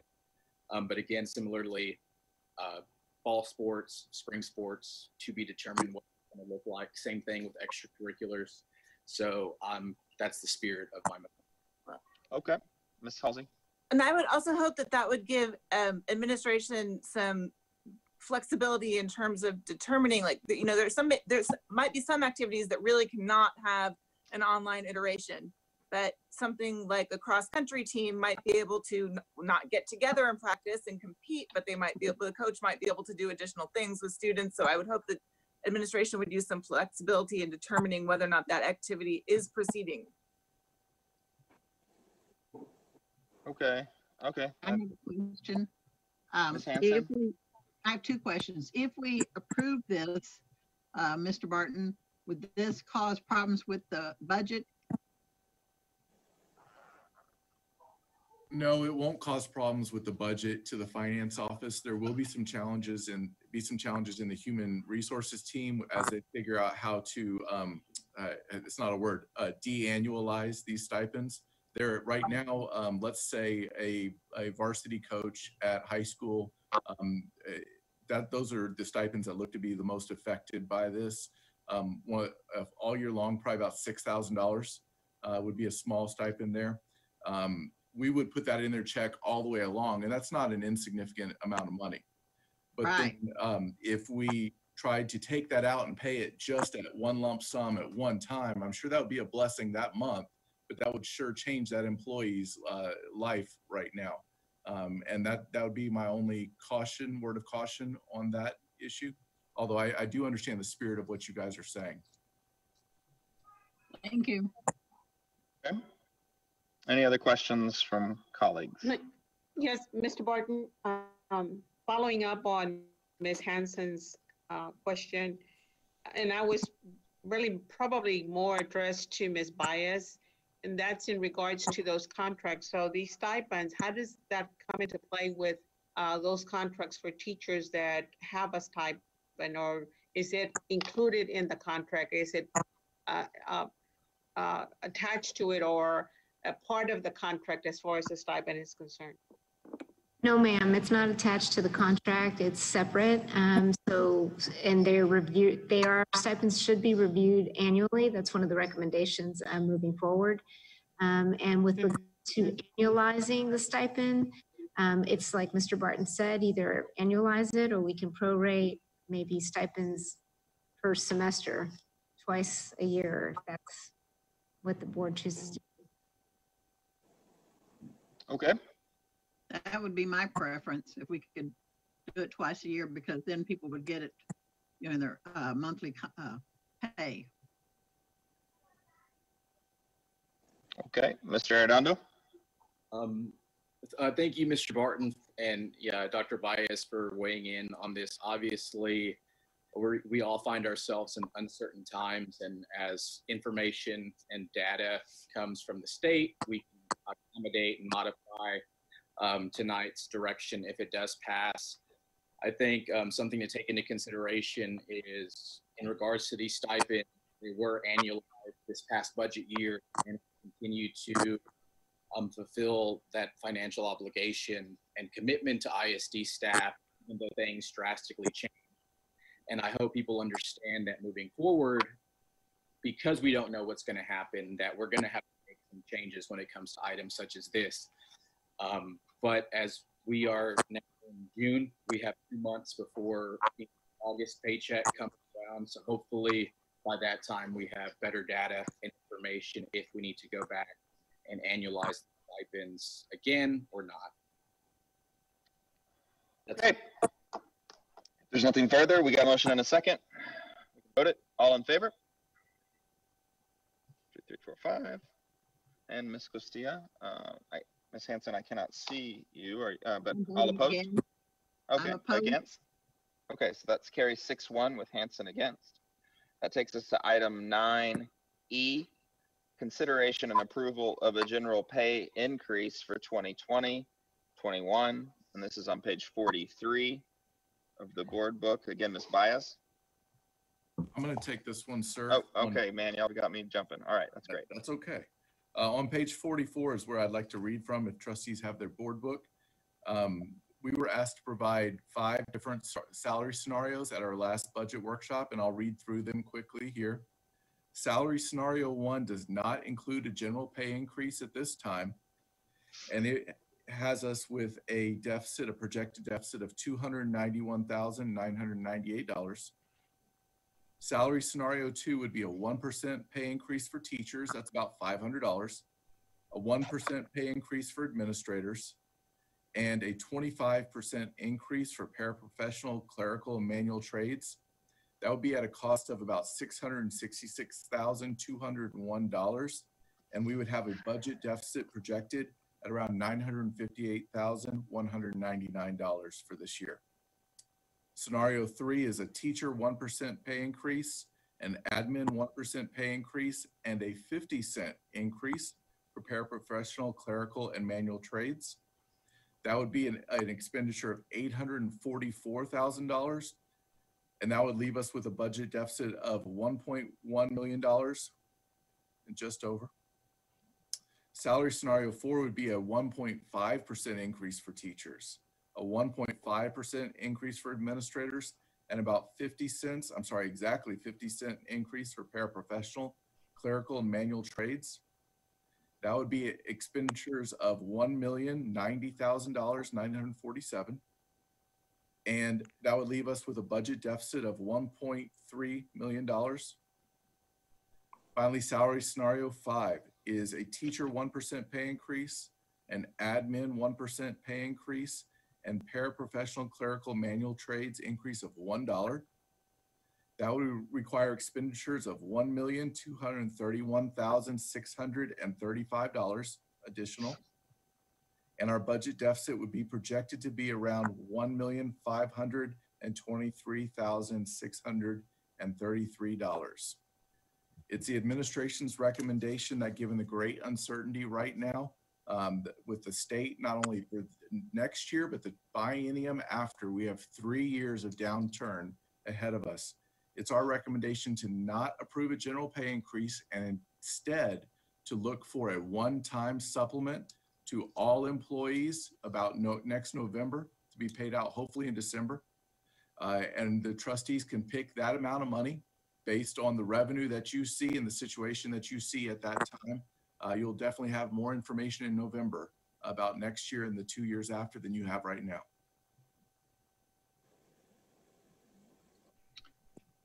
I have a motion. Go ahead, Ms. Hanson. I move that we approve scenario 1, where everything is frozen and looking at a stipend at our November board meeting. Okay, we have a motion by Hanson. Ms. Cantu, you're muted. I couldn't. I saw Cantu, Arredondo, Halsey. Go ahead, Ms. Cantu. I just have a question. So her motion is no increase except for the stipend in November. Am I hearing it correctly? Correct. That's what scenario 1 says. And Yes. did you specify $500? I didn't specify amount. I just said we would look at a stipend in November. I think we would have better information as to the amount at that time than we do right now. Okay, thank you. Mr. Arredondo. Thank you, President McLaughlin. I know it hasn't gotten a second yet, but in its current form, without a predetermined amount, with that stipend, I can't support this motion as stated. So. Okay, Ms. Halsey. I didn't mean to cut you off, Mr. Arredondo. Did you have more? I don't want us to leave it. I think we need to commit to staff in some way, shape, or form today. If we say that we're approving a general pay increase, then I think we should give an amount.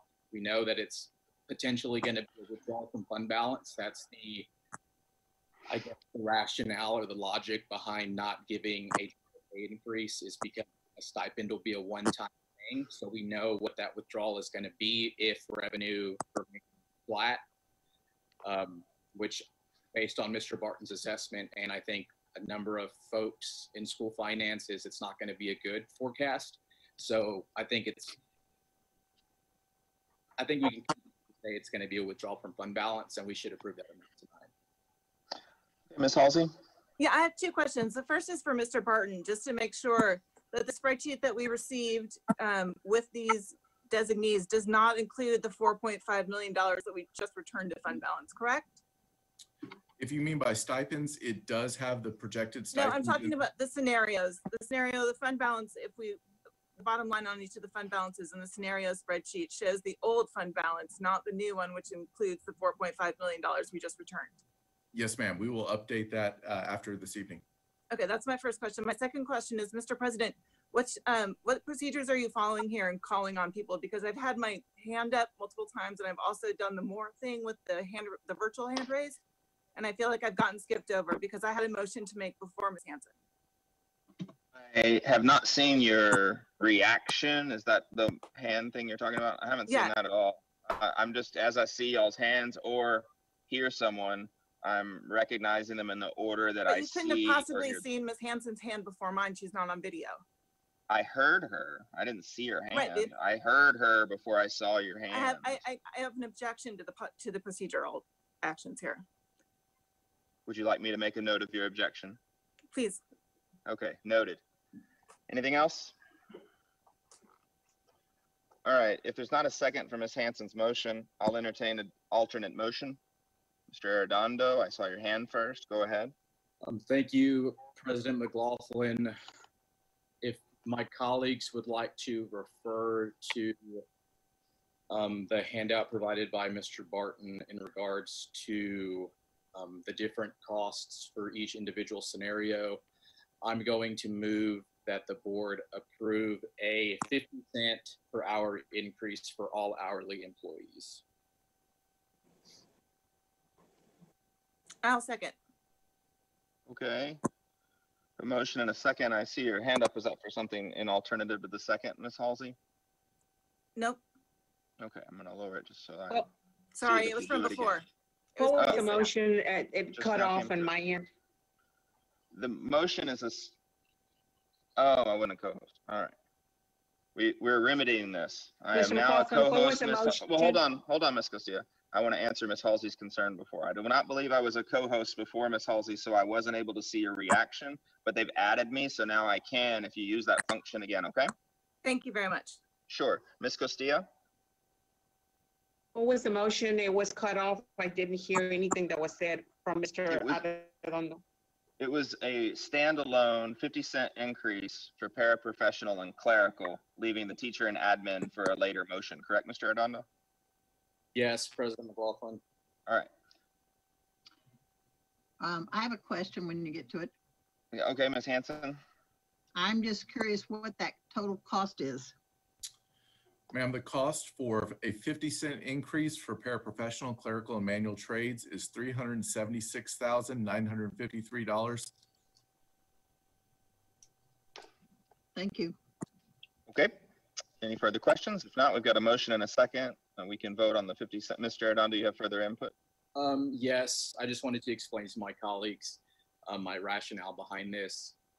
I think in the last several months, we've seen our hourly employees included with everyone else go above and beyond. And I just can't in good conscience not approve a salary increase for this subset of population. Similarly, I'm going to advocate for teachers and administrators on separate votes and motions, but I thought it would be more palatable for us to take it line by line.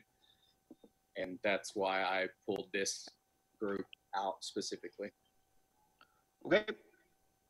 We got a motion and a second. Motion by Arredondo, second by Halsey to increase manual clerical by 50 cents per hour.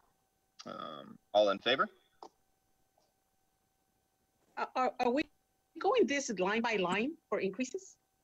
Or is That it? was how that's how the motion was made. It was broken out, the one subgroup of the three total subgroups. Okay, so we're not finished with the rest of it. This is just one part of it. That's correct. That This is just that manual. it's being separated. Is that That's- correct? That's correct. Okay, so rather than voting on a whole bunch, so for a whole packet, we're just voting on right now on an increase for our hourly employees. Is that correct? That was the motion. Okay. What was the count? I haven't seen Ms. Castillo's vote yet. I have 5 in favor, and I will support that. okay, so that's 6. All opposed? Me, I'm opposed because I don't like it separated out. All right, gotcha, Ms. Hanson. So that carries 6-1. Someone want to make a motion with regard to teachers and administration? Ms. Halsey has her hand Ms. up. Halsey, go ahead. Thank you. I apologize. I understand that this is an awkward format, and I appreciate you getting into the situation where we can see, maybe as we continue this, we should set up parameters about whether or not we're raising hands or we're speaking or we're using the signals. I think it would be great if we all had a common understanding. That said, I'd like to propose that we give teachers and administrators a 1% increase next year. That's my amendment, my motion. Oh, okay. There's a motion for Ms. Halsey for a 1% raise for teachers and administration. Anyone want to second that? I'll second by Arredondo. So motion by Halsey, second by Arredondo. Mr. Barton, the cost of this?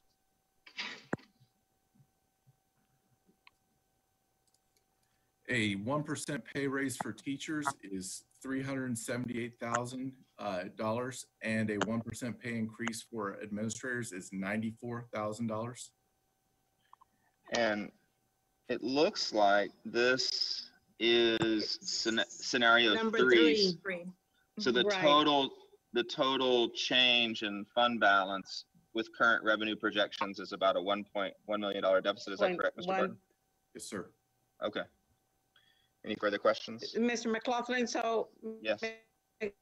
so we're actually even though we separated, we actually approved scenario 3.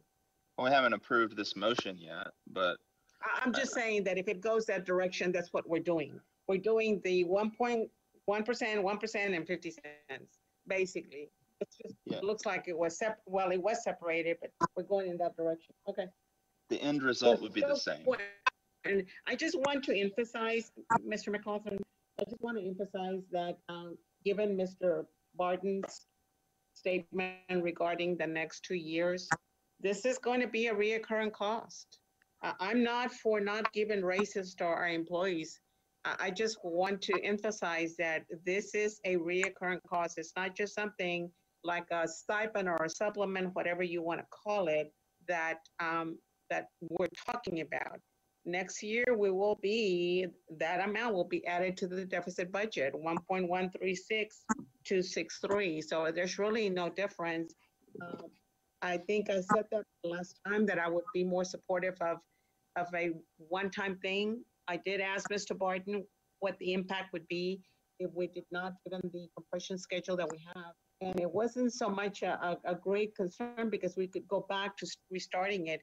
But I just feel it important that we understand that this is going to be a recurring cost. Nobody wants us not to give teachers a raise or administrators. We know that that's, they all have worked very hard for that and they deserve one. But, you know, I looked at, I did find out and figure out what that 1% would be. And over a 9th or 12th month period of time, there's really not much of an increase that an employee is getting. That they maybe gotten a $750 supplement in November or even $1,000 supplement that would have been a one-time cost. It would have been like close to $1 million, a little over $1 million, and it was still giving them a lot more money during that period of time than what maybe this increase is going to give them. I'm here to support our teachers, but once again, it's going to impact our budget for next year. Okay, yeah, Ms. Castillo, I mean, I'm in favor of this motion, going to vote in favor of this motion. I do understand it's a recurring cost, but I think the board's being, you know, attuned to our uncertain finance by being more reserved in the amount of raises, and the reason we can do this is because we've been able to be more generous in past years where we had more favorable budget cycles. And we're heading into an unknown, but we're not heading into off a known cliff yet. And if next year's budget may be awful, we may be in so much red that we won't have the luxury to do this. So I understand that it is a recurring cost, but 1% is reasonable in my estimation. Mr. Arredondo? Similarly to President McLaughlin, right now we have the ability and the resources to provide this, knowing that we are going into uncertain times. I guess the way that I look at this tonight is if we approve this, we're going to have conversations in the future if the budget outlook is as dire as it's projected to be. That's why, like Mr. McLaughlin said, I'm supportive of a more modest increase for all staff, knowing that had someone made a decision to set a $15 hour minimum hourly rate for employees, had a larger percentage increase for teachers and administrators, that's going to be a conversation in the future of those hundreds of thousands, if not millions of dollars from other areas. And I think we're still going to have that conversation in the future, but hopefully not as consequential. So that's why I'm supportive of Ms. Halsey's motion tonight. Ms. Cantu, I saw your hand, I saw Ms. Cantu, and then we'll come to you, Ms. Castillo. Go ahead, Ms. Cantu. I think because this is a difficult budgetary time for us because of the pandemic, I think that we are better off doing the one-time stipend and offering it for the fall, November, December time period. And then if we have enough money, maybe we can give them an equal amount for the spring. That's just my opinion. One trustee. Okay, Ms. Castillo? I was just going to reiterate that I am not against a increase, or whether it's a stipend or increase for our employees. I think that we have continued to show them that. All I was saying is that given my experience on this board and what has happened in the past and our present situation and where we're at, that just looking at even the amount that that would not be much, it's not going to be much for them to see at the end when they do get paid, and that versus a one-time amount that they probably would be very much more able to utilize than on a long-term basis when it also impacts, since it's a reoccurring cost. That's all I was making reference to in regards to that. I said it last time and I said it again this time, that I even mentioned a $1,000, which was, I think they calculated that the last time that was going to be a 1 point something million cost, a one-time cost for this year. If we did that, that we wouldn't have, that would not be added for next year, because once again, we might have to be in the same situation as far as compensating our employees in some form or fashion.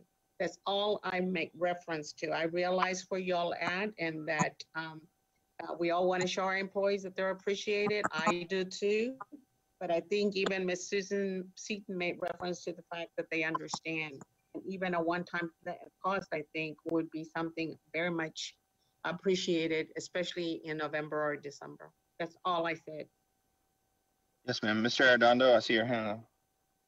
Yes, Mrs. Lawson, thank you so much. I apologize for not mentioning this earlier, but I wanted to remind my colleagues that several budget cycles ago, we spent a significant sum of money to address compression and issues that have taken place during similar financial forecasts and budget years. And my concern, or another reason why I am supporting Ms. Halsey's motion, is those expenditures and that work, effort, and that energy will be all for naught, in my opinion, because what we are doing tonight, only approving a stipend, would be doing that work to address compression, which again came at a significant cost and financial commitment to the ISD. So even if Ms. Halsey's motion does not pass, I would hope that the board would entertain, again, some type of 0.5%, again, so that work to address compression in our salary and hiring schedules is not all for naught. Thank you, Mr. McLaughlin. Sure. I see Ms. Halsey's hand. Go ahead, Ms. Halsey. And me too. Okay, I'll get you next, Ms. Hanson. Thank you. The reason that I am motioning now for a salary increase is because I think that our employees deserve that kind of assuredness in their futures, that some of them are nearing retirement, and so their salaries will go into that calculation for their retirement. But I would not be opposed to also doing a one-time stipend, whether or not we would make that motion tonight to look at that during the year, or if we would just agree that we would take that up during the year if the financial forecasts change and we feel like that we can afford that. So. Okay, Ms. Hanson. I concur with Ms. Costia and Ms. Cantu's comment in that I feel like we could provide a larger amount as a stipend in November. Okay, I think we've heard from everyone. Mr. We have a McLaughlin? motion. Okay, yes, Ms. Can I Costia. ask another question? Could we ask Mr. Barton? I know that the issue has been compression scale. I know I very much understand that. But at the same time, I think I would like to ask Mr. Barton, what would be the impact on Mr. Arredondo has noted that we've worked real hard. We work real hard to put where we are as far as that compression. So what would be the impact, Mr. Barton, regarding that if we were to look at only for maybe even this year, only a stipend, leaving everything as it is, like the administration is recommending for freezing what it is and then providing them a stipend? What is the impact if we don't go with anything regarding a particular increase to our administrators or our teachers? Well, first of all, I would say Trustee Arredondo's right. This will create compression. We would look at hopefully a small step for 0-year teachers so that next year's 0-year teachers aren't the exact same. Again, that'd be $100, $200. It'd be very small. But this would have to be something that is corrected in a future pay raise. And so probably not in the next biennium, but in the one after, there's going to have to be a pay raise. That's just part of our structure now. And it would have to be corrected there, and it would cost money. We are recommending a really conservative path right now because of the unknowns. And the best case scenario right now with a general pay increase is that we come back here this time next year and we're starting at that amount of deficit. And so that'll be our best case scenario. The worst case scenario is something that our teachers and our administrators have gone through this year, which is having to figure out how to reduce. And that was mentioned also that the district will adapt to this by finding efficiencies and reducing in other areas. And that's true, we will. And that will be a loss of some services, maybe a loss of some personnel. Everything we did this year when we were looking at an $8.3 million deficit, we evaluated every opportunity that came up. And we would have to look for efficiencies on the scale of about $1.3 million this year and moving forward. And then bring those to the board next year at budget time, just like we did this year in closing a lot of this gap. So it isn't a win in either direction. It's a challenge in either direction. It's a challenge for an organization to be in deficit. But we will find a way through it, whichever way the trustees recommend. Thank you, Mr. Thank you, Mr. Wharton. Any further questions or discussion on the pending motion? By Ms. Halsey, seconded by Arredondo. Okay, seeing none, we can vote. All in favor? 1, 2, 3, 4 with Villalpando. Opposed? Me. Me opposed. Hanson and Costilla. Okay, that motion will carry 4-3. And we'll complete item 9F and take us down to item, that's item 9E. And now we'll go to item 9F, consideration and approval of CPR waivers for seniors. Yes, school districts are required to provide CPR instruction to seniors prior to graduation. We had that date scheduled for March the 25th. Due to COVID-19, we were unable to fulfill that obligation, so we are requesting a waiver from TEA. Okay, do we have a motion? Okay. Motion by Villalpando. I'll second. Second by Hanson to waive for approval to apply for a CPR waiver for seniors. Any discussion? Comment? Seeing none. All in favor? Aye. It is me as well. Ms. Costilla, I opposed? Oh, 4. All right. So thank you. 7-0 carries. That takes us to item 9G, consideration and approval of instructional continuity while closed attestation on page 46 of your board book. Yes, this is just a missed school days waiver. It just ensures that we were providing instructional continuity during the time that schools were closed. The way we provided that instructional continuity was through our high-tech option of remote learning and also through our packets that were delivered to households and also kept on campuses and in our newspaper dispensers throughout every 2 weeks.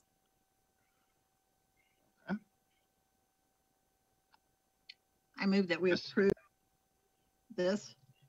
Okay, Ms. Hanson with the motion, Mr. Arredondo with the second. Okay.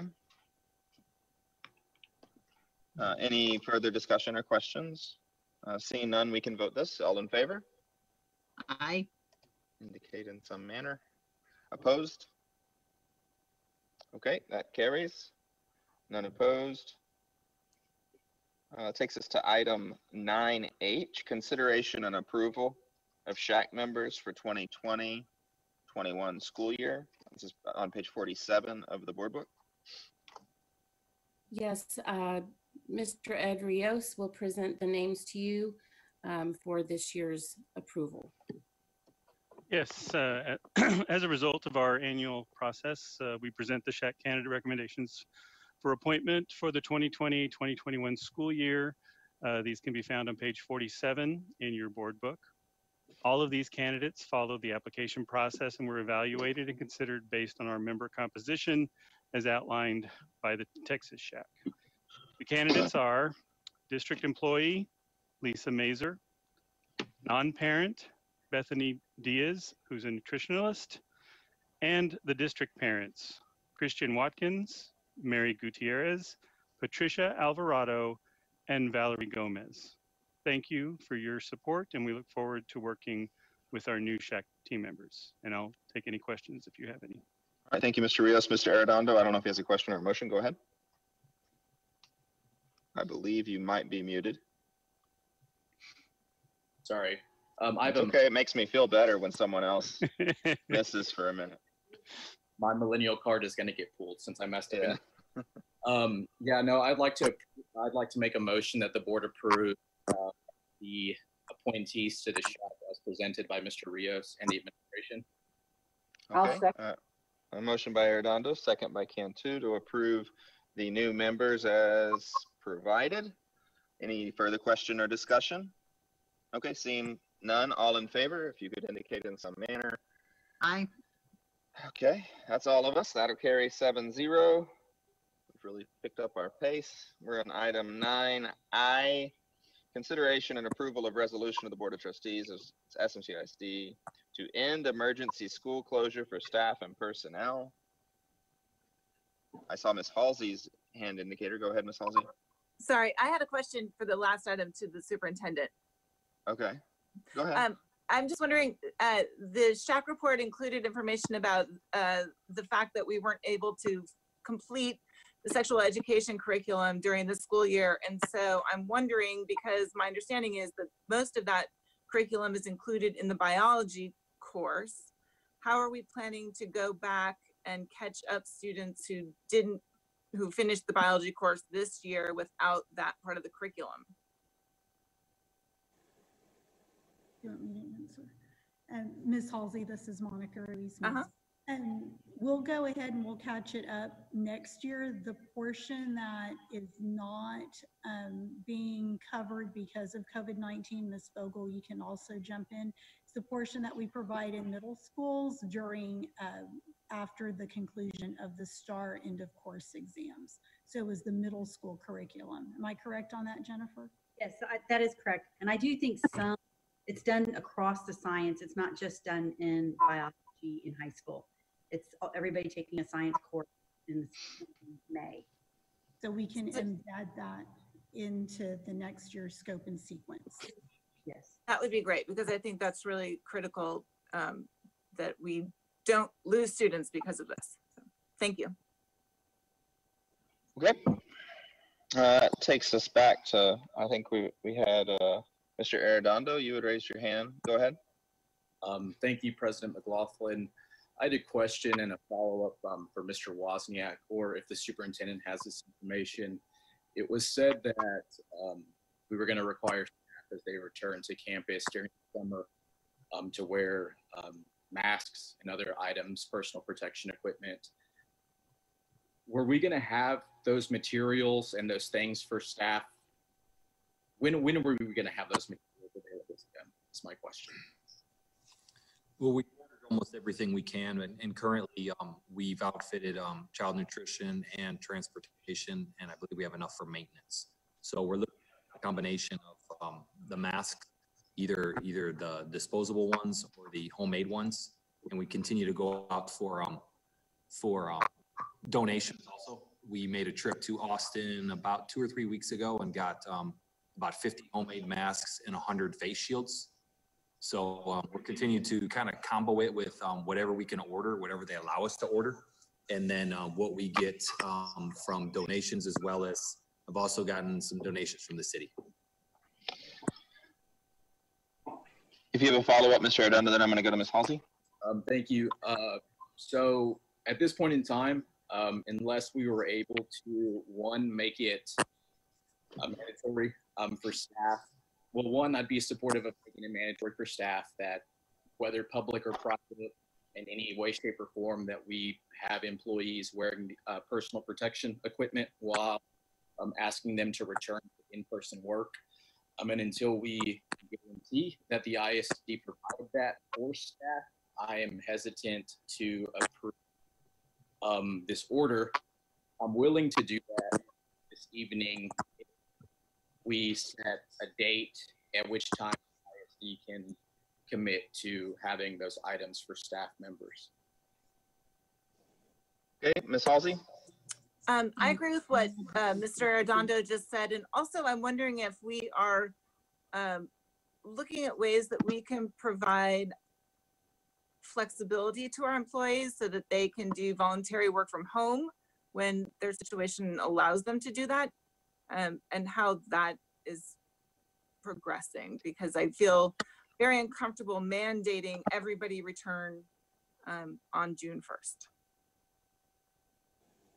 My understanding, and I'd have to, talk to Mr. Cardona about this again, but that the customized way that we're doing business right now would continue, with the exception of the employees whose job description says that they have to be here in person. That's a whole nother discussion. But we do have some central office employees that will continue to work at home from June. And then we also have some other employees that, as far as like maintenance workers, that cannot work from home. As it stands right now, we believe that we have enough masks to outfit everybody right now. As far as June is concerned, the important point to remember is that June will not look a whole lot different than it does now. You've got, you're not going to really add or subtract any child nutrition workers. You're keeping, for the most part, the same amount of transportation workers, with the exception of maybe 4 or 5 supervisors that will come back.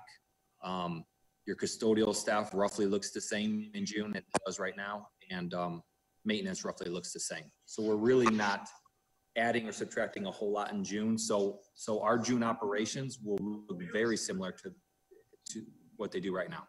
So the June operations will look similar to what they are now, except that we will be paying people less money to do the jobs than we're paying them to do now, even though the numbers in Hayes County are continuing to increase, and it's quite likely that we are not through the worst of this yet. That's my concern. So I would be in favor of continuing as we're doing now with the additional hazard pay. We have currently 2 departments that won't necessarily be true. One being child nutrition, when they get their summer pay for what they do as far as the summer delivery, all that kind of summer delivery stuff, they actually will make more in the summer than they do now with the premium pay, as well as my drivers on Fridays. When they work now, they're getting premium pay, but in the summer, they actually get their hourly rate. So for 2 of our departments, we won't necessarily save money. I'm confused because I'm not particularly interested in this instance in saving money. I'm interested in making sure that we're most fairly compensating our employees when we're asking them to do what is dangerous work.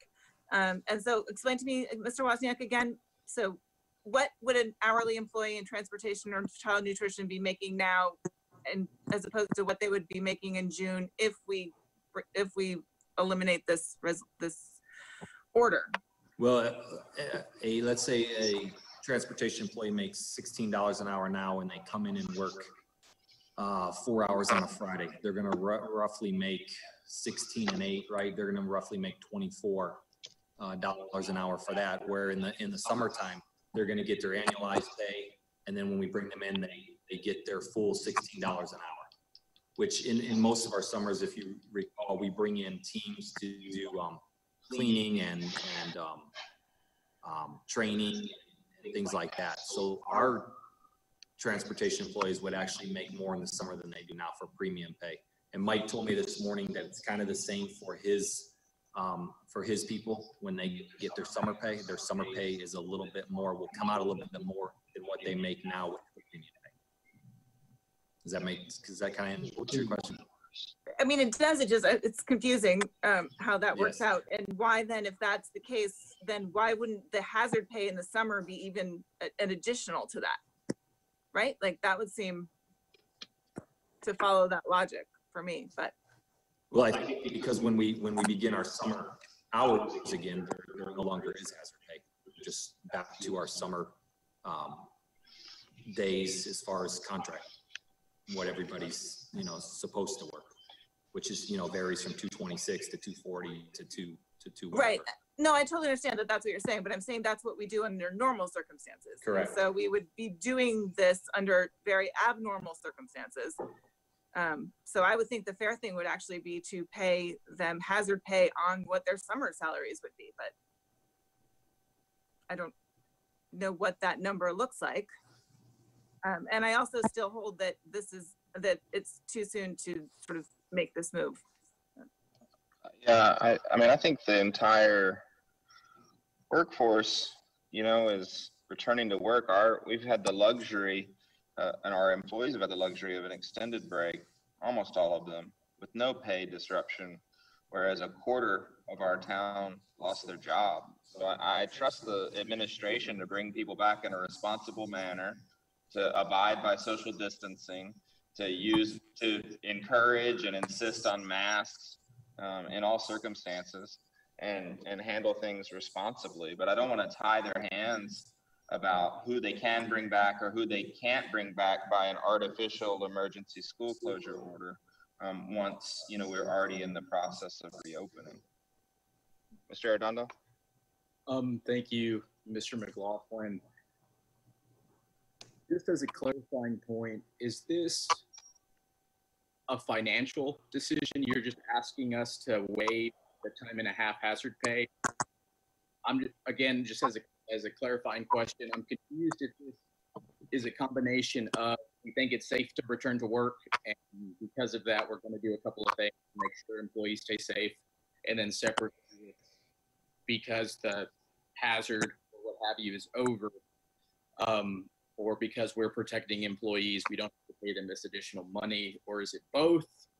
I'm just trying to understand what you're asking us to do, or what flexibility or powers you're asking us to grant you or reauthorize you. We're asking you just to vote to bring back our hourly employees in a safe manner following the Texas Department of Health guideline. You know, when they're on hazard duty pay, they work less hours, they'll work more hours, but we'll keep the same safeguards in place for them. We're asking you to let us do our business and trust us to do it right, is what we're asking. Absolutely. And just as a follow-up, I guess my concern is, and again, I'm supportive of the superintendent and the administration. In conversations, we talked about the difficulties of ensuring safety when it comes to an in-person graduation, and Superintendent Cardona prefaced that at the beginning of our meeting during his update. And similarly, personally, individually, I think it's too early for everyone to return to work. I know the university has said that instruction and most staff do not have to return until after summer 1, which is kind of in line with the timeline of us waiting until we are ready to host an in-person graduation.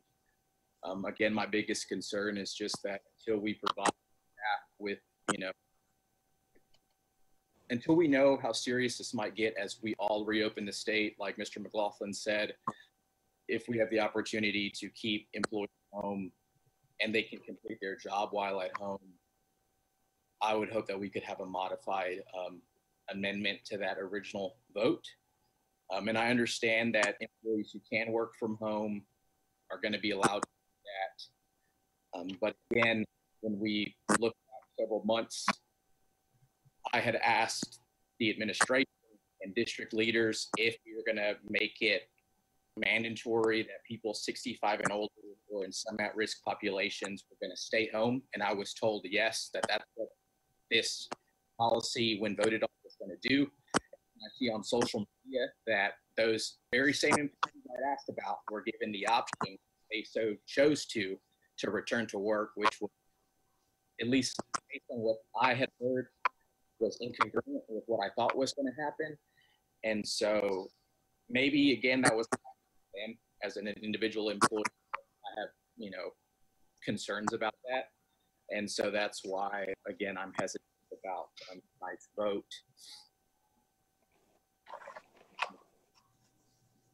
Ms. Costia, I think I saw your hand, and then I'll go to Ms. Hanson. Yes. Mr. McLaughlin, I support your statement regarding going forward with the recommendation of the administration as far as closing it out as the way it's placed. The only reservation I'd have at this point in time is that I just want to make sure that all the employees will have the PPE that is needed whenever that does come to fruition, as far as maybe participate in the first. I just want to make sure that I have no doubt, and I have all the confidence that our administration will not put our employees in any kind of safety, dangerous when it comes to health environments. I really do trust their actions, and I support that. But I also want to make sure that our employees will be safe regarding the necessary things that they might need as far as PPE is concerned. Okay. Ms. Hanson. Yeah, my concern is similar, and I'm sure Mr. Cardona will take care of this, but I'm just concerned about people working in offices, especially at central office, where it's in some instances they're unable to social distance because of where their cubicles are located. Central office HR and finance have already worked out a rotation where certain departments are in the building at certain times. So we would continue that practice as we would other departments where that's the case. Thank you. Let's see Ms. Halsey's hand, and then we'll go to you, Mr. Arredondo. Thank you. Yes, thanks. I had another question about how we plan to enforce the use of the PPEs, because I'm afraid to say that I have this week seen school employees on school campuses not using PPE in contact with children, proximity. So I know that everybody has the best intentions and everybody wants to do the right thing here and everybody wants to make sure everybody's safe, but that's very difficult in this very political and very divisive culture that we are currently in. And I would like to know how we can plan to enforce that, because it just seems highly problematic to me. Well, once we put the guidelines in place, they're going to have to follow them that Mr. Wozniak's going to send to you. Remember, teachers go off contract on June 1st, so they're going to be at home. But, you know, as we work through summer school, and there may be a period of time when we have to bring some teachers up to work through that logistics. And so we would set that forth and the campus principals who are running summer school, you know, it's their responsibility to make sure that everybody follows either wearing a face shield or face covering or a mask. And Mr. Fernandez has ordered 2,500 of those so that every employee and board members will get some here in the future so that we can model that behavior. And it'll be Rattler logo too. I think that's Mr. Arredondo. I have a motion. I move that the board end the emergency school closure for staff and personnel as recommended by the administration, but any eligible employee identified as at risk be afforded the opportunities and benefits that were allowed during the school closure until July 6th. Second. Okay, what does that mean? So we asked everyone to come back as the administration sees fit, right? They have the power to do that. However, if you're 65 and older, or you have some type of immune compromised system or whatever that is, as CDC kind of noted, and that the administration is following, that they are allowed to utilize work from home, time and a half that benefits them if they're called into work in person or whatever that looks like. So if you're in an at-risk population and we ask you to come back and continue your work, we afford you those opportunities and benefits and that compensation. Just for that population. But that's I think I was fine with everything in the motion except the optional time and a half for high-risk people. I don't think I want to encourage those that are at highest risk to rush back to work to make more. So similarly, I agree, and I don't want them to. I would hope that the administration would not call them in. But if for whatever reason, John, you have to come in today, then you choose so. And I don't know how to manage that, but I guess that's what I guess my goal or intent was. If I say, Mr. McLaughlin, you have to come into work today, you have to complete this task, you're an at-risk employee,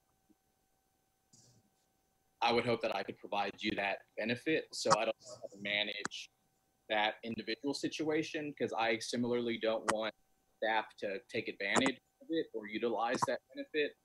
But that's at least my intent, was if we ask them to come back because they have to, that we give them that option. Okay, I think Ms. Villalpando has a question. I see her hand in my peripheral. Go ahead. I'm not sure where Mr. Arredondo's motion, so are we not supposed to approve the order that's on here, the resolution for the Board of Trustees? It's not, or I don't know where this action is coming from.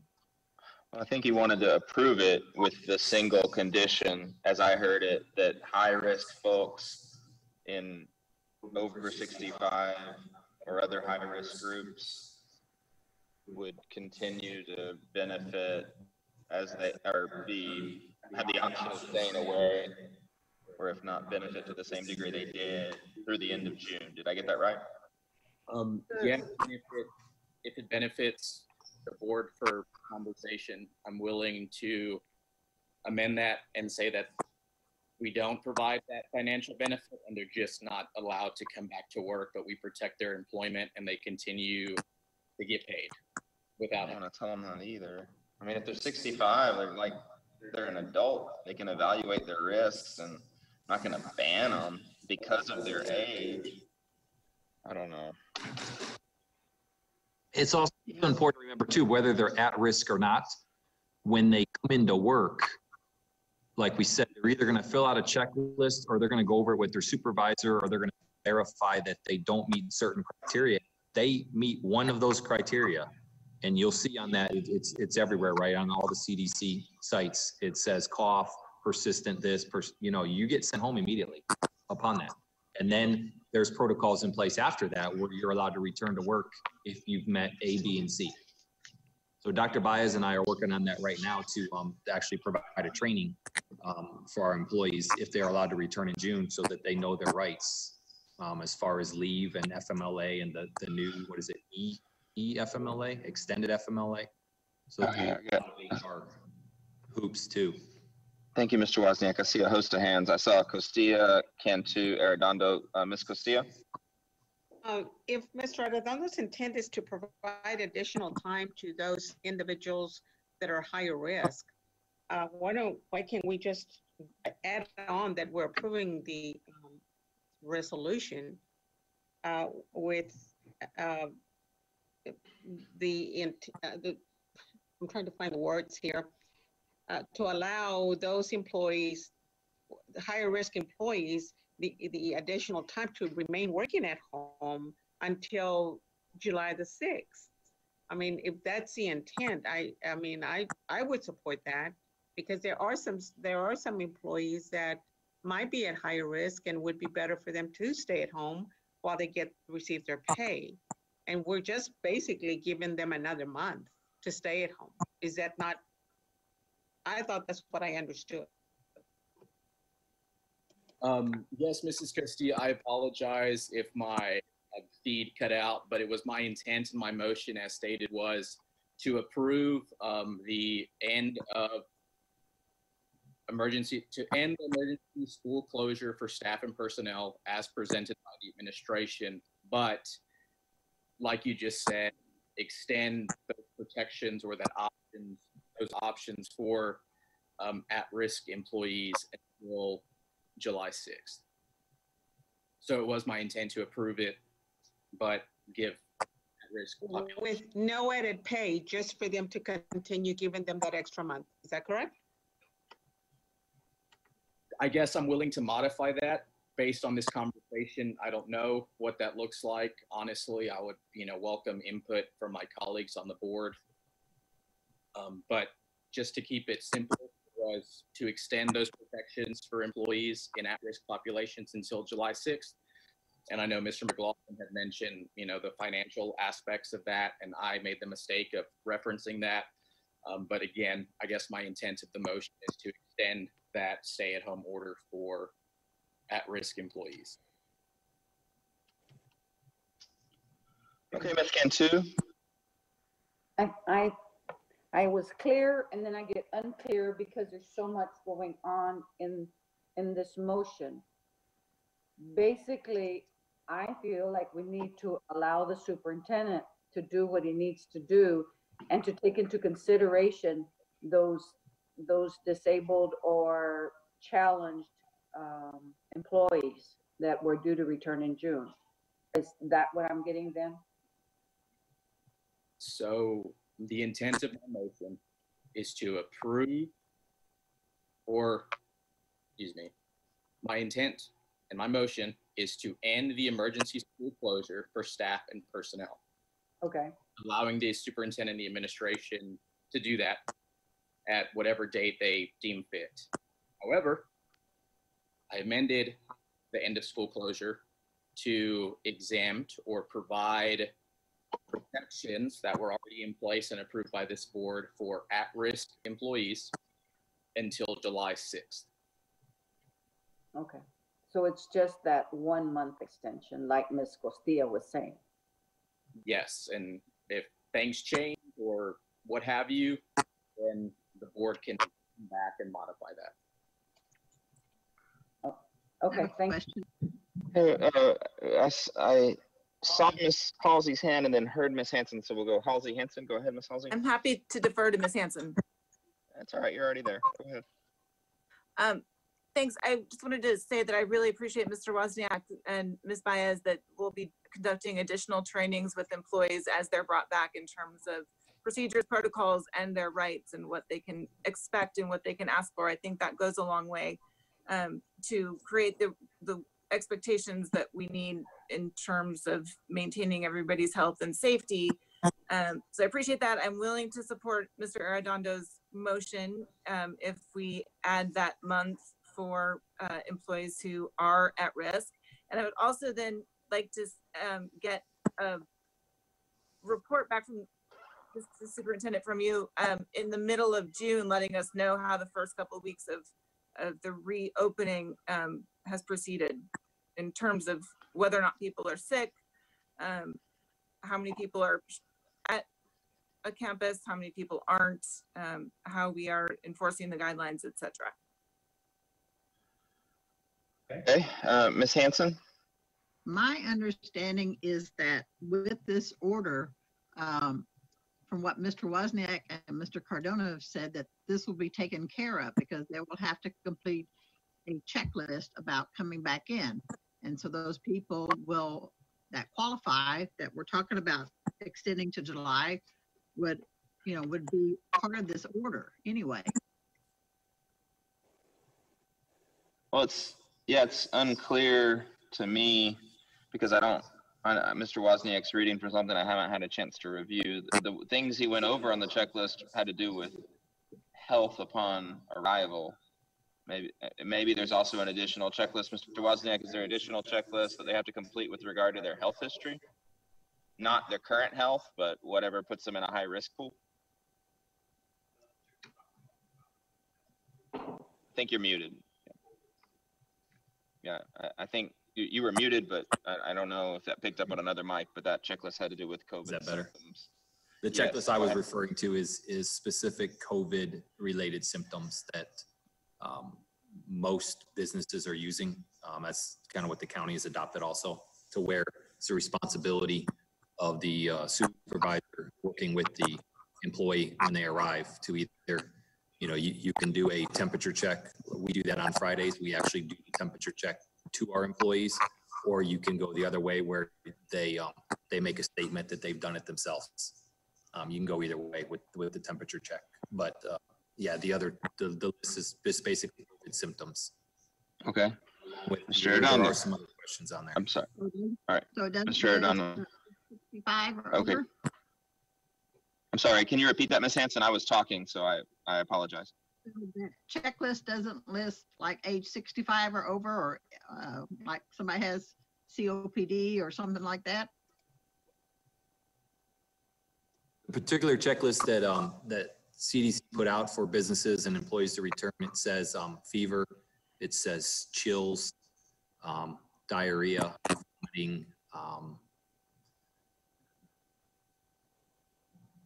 BMI.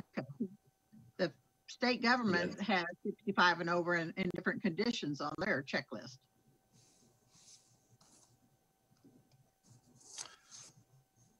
Okay. This one in particular is one that obviously if you check yes, you get sent home. So this particular one that we were looking at doesn't say over 65, and then if you check yes, then we send you home. It says, you know, do you have a fever? So you need to go home. Hey, Mr. Arredondo. I understand that this obviously has complicated the issue. I apologize for that. But I guess what I'm trying to take into consideration is a majority of this school board falls into an at-risk population themselves, and we continue to meet online and via Zoom out of respect and courtesy, and quite frankly, for my colleagues' safety. And if we aren't willing to meet in person and follow these guidelines and assure each other safety, then I think that our employees who match similar demographics and situations should at least have that extension until July as we get more data in regards to county health information. And so again, I apologize for the confusion, but that's where I am this evening. Yeah, I understand. I think the heart behind the motion, I just think it might have negative unintended consequences. We need people being aware of the risks and making decisions with regard to what they can do in this new environment, because this is going to be around. So the virus isn't going away on July 5th or whatever. And, you know, people that have to work in person, like I think Mr. Wozniak used an example of a mechanic who can't work remotely. We need that person to make, you know, the best decision for their own health, and advise us of that so we can staff around gaps as soon as possible. And, you know, I don't want to be in the business of telling people, oh, you're over 65, you must stay home. But I think that it's, you know, that's the wisest choice for people, and they're independent, bright individuals that have worked their whole life, and they know that. So that's more where I get hung up. I think the heart of the motion's fine. But Ms. Castilla? I think I just need reassurance, and I don't think that the administration will not follow through with that. There are some employees that have underlying medical issues that are at risk. I just want to be assured that if this employee says, this is what I've got, especially a lot of people are diabetic, and that's one of the individuals that fall in the category of being most at a higher risk. I just want a reassurance that if the person says I'm diabetic, I don't want to expose myself. I want to know that I want to be reassured that they're going to be allowed to possibly work from home until such time, like whether it's July the 6th or mid-June or whatever. That's where I'm coming from, because that checklist that they're talking about talks about fever or whatever, but it doesn't ask the questions as far as what the medical status is of that particular employee. And I think that's where my concern is. My husband has medical issues, and I am very cautious when I'm at my office because I'm very concerned of what I might bring home. And there's some employees in my office that also prefer to work from home because of their underlying medical issues. So I just want to make sure that those employees, you know, will be also given the opportunity to either work remotely from home.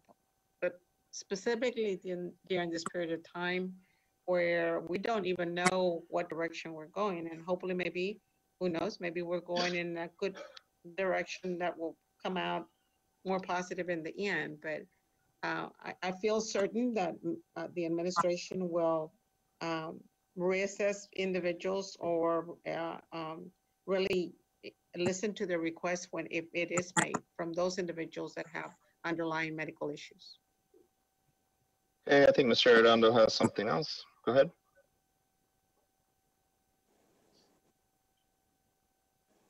You're muted. Here, I unmuted. Go ahead. We've been told by the administration that they will, on a case-by-case basis, do what's best for kids, which I fundamentally, wholeheartedly, 1,000% agree that they're going to do. So based on the motion that I made, what are we preventing them from doing? If we're extending the protections that they have said are going to be afforded based on a case-by-case basis, employees are still going to work from home if possible, so on and so forth, they're going to do it, then what does this do?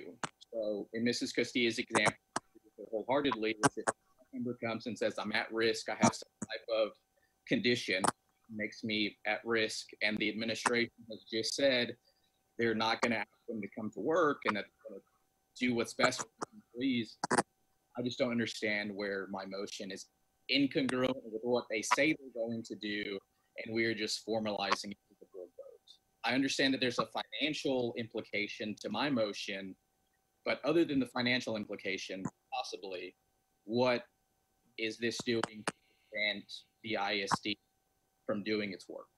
We're asking people to come back if they're healthy. They're going to follow Wozniak's checklist.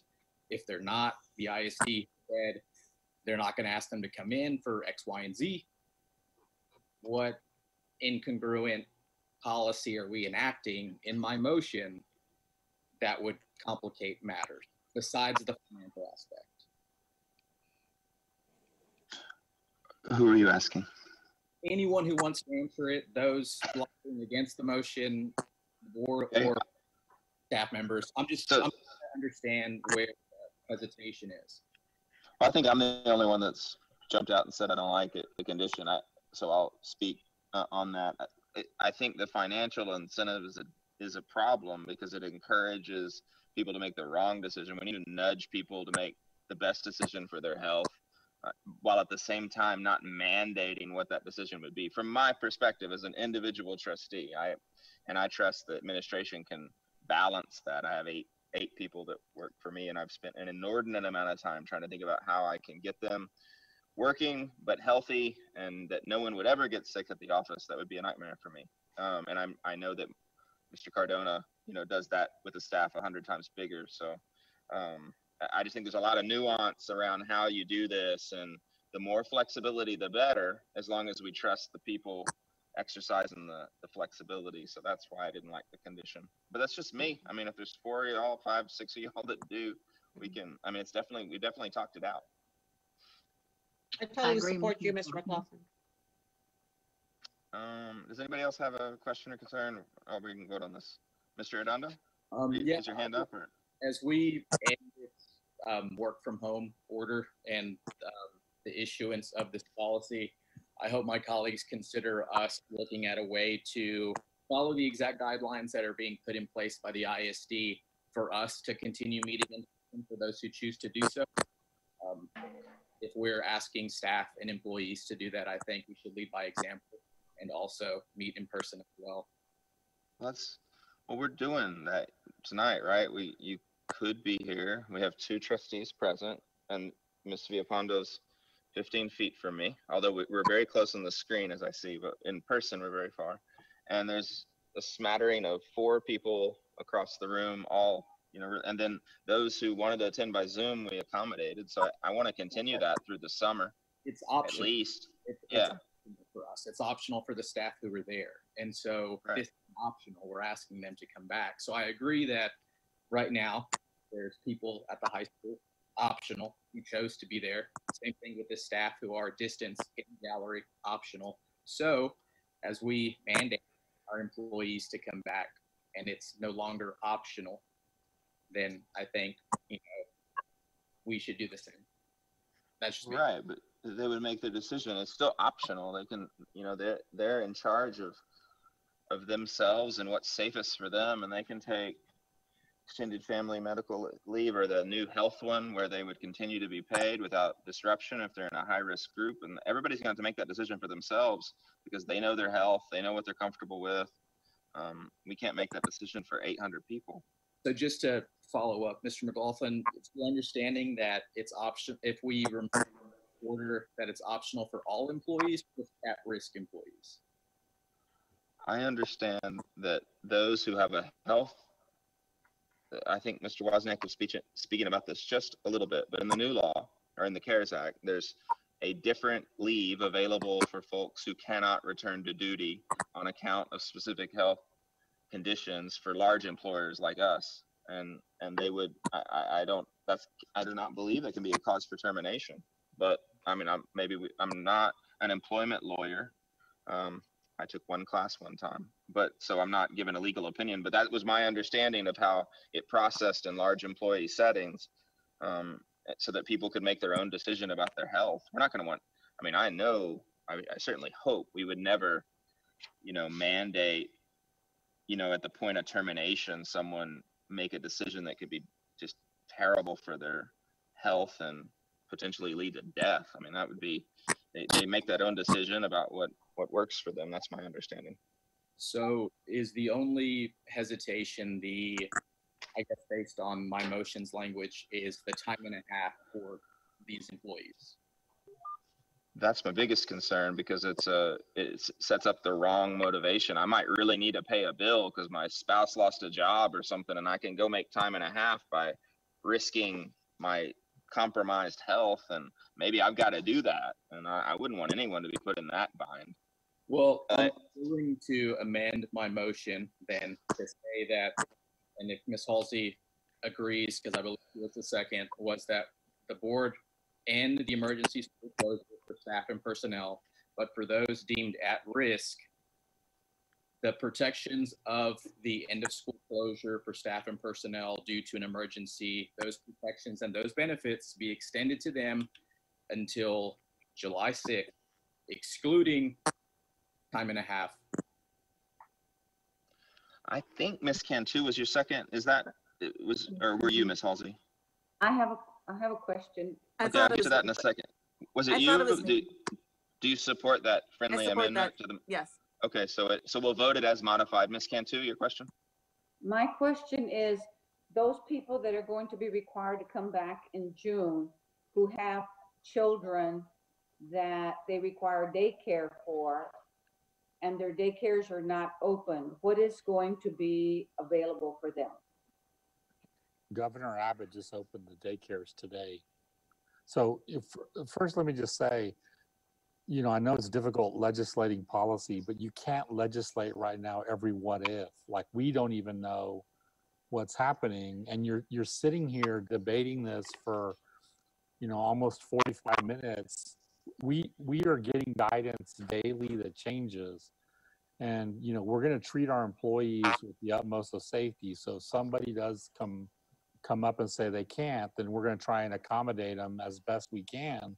But if it's a mechanic who has to fix a bus and we send that person home, that's not necessarily something that we can say, hey, go at home and work from home. So I know that as board members, you want to try and you can't solve every situation right now because we don't know them. And so just from the time I made the decision about graduation to now, Abbott then goes and contradicts me and says, oh, you can graduate starting June 1st, even though we all know that it's not safe. And so I say that to say, we're going to see guidance from TEA as this evolves, because all of this is new. Some of the stuff y'all are talking about, we don't know what we're dealing with because they're still figuring it out themselves. So, you know, we may be a test case where somebody comes in and says, hey, I have a criteria or I'm recovering. You know, we have employees at central office that we know are recovering from cancer, and we've already told them work from home. We're not gonna hold you accountable. Work from home. You know, we want you to be safe. I personally sent Georgianne home. She's not allowed up at central office, and I don't think she would say that any of her life functions have been disrupted. And so the motion is simply just, you know, Mr. Wozniak has already expressed that the majority of transportation and child nutrition, they're going to make more money by rescinding the emergency order, so to speak. And, you know, we're going to treat our employees right. We're going to do what's right by our employees. And we don't know the what ifs. We don't know. I can't answer the what ifs, or you shouldn't be trying to legislate the what ifs. You should just trust us to do the job that you know that we're going to do. And that's take care of our people that we need to take care of. Thank you. Thank you. Okay, so we've got a motion and a second that has been well discussed. It is now changed slightly, and we're ready to vote. So, all in favor? All right, 4 and opposed? Aye. Okay, Ms. Costilla, I'm sorry, the way your camera is set, I couldn't tell if you were opposed. Okay, so that'll carry. Reopen. No, I was in favor. Mr. Oh, in McLaughlin, favor. I was in, Okay. yes. Okay, the way you were sitting, it was hard to tell. All right, 5-2 to reopen under I. And on item 9J and K, these are both my items that I was not at agenda prep. It's my fault. So and neither of these is an emergency. So on account of it being late, I'm going to table my items 9J and 9K unless someone else is opposed to me doing that to the next board meeting. And that way we can discuss what it is I'm talking about at agenda prep and people can be more prepared, which takes us to, okay, I'm sorry. Mr. McLaughlin, on the item that we just voted on, what was the count? 5-2. It carried was it 5-2. Hanson and Villapondo opposed. Oh, okay. All right. Thank you. All right. Sure. That takes us to closed session. Item 10, where we're going to cover A and B, but C has been pulled. So I don't know. Are we going to a separate room, Michael? Or? No, we're going to, if you could just give us just a little bit, Mr. Hubenak is shutting down YouTube Live, and then we're moving everybody but board and myself to, and then if you guys can just leave the room, everybody in here. Can we take a 5-minute break? Yes, yeah, it'll take us a little bit. 8:46.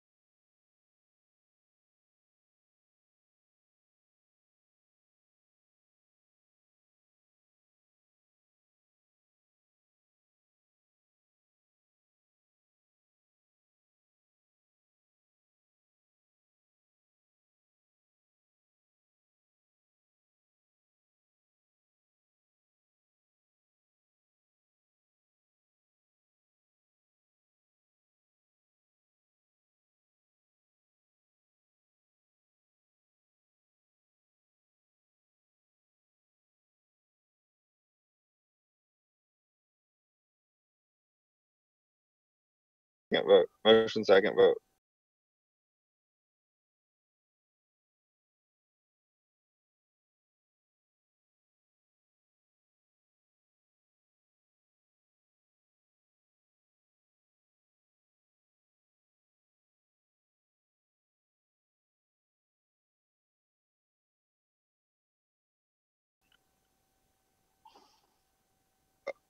Okay, we are back after our executive session. I think there's a number of items we are going to hit.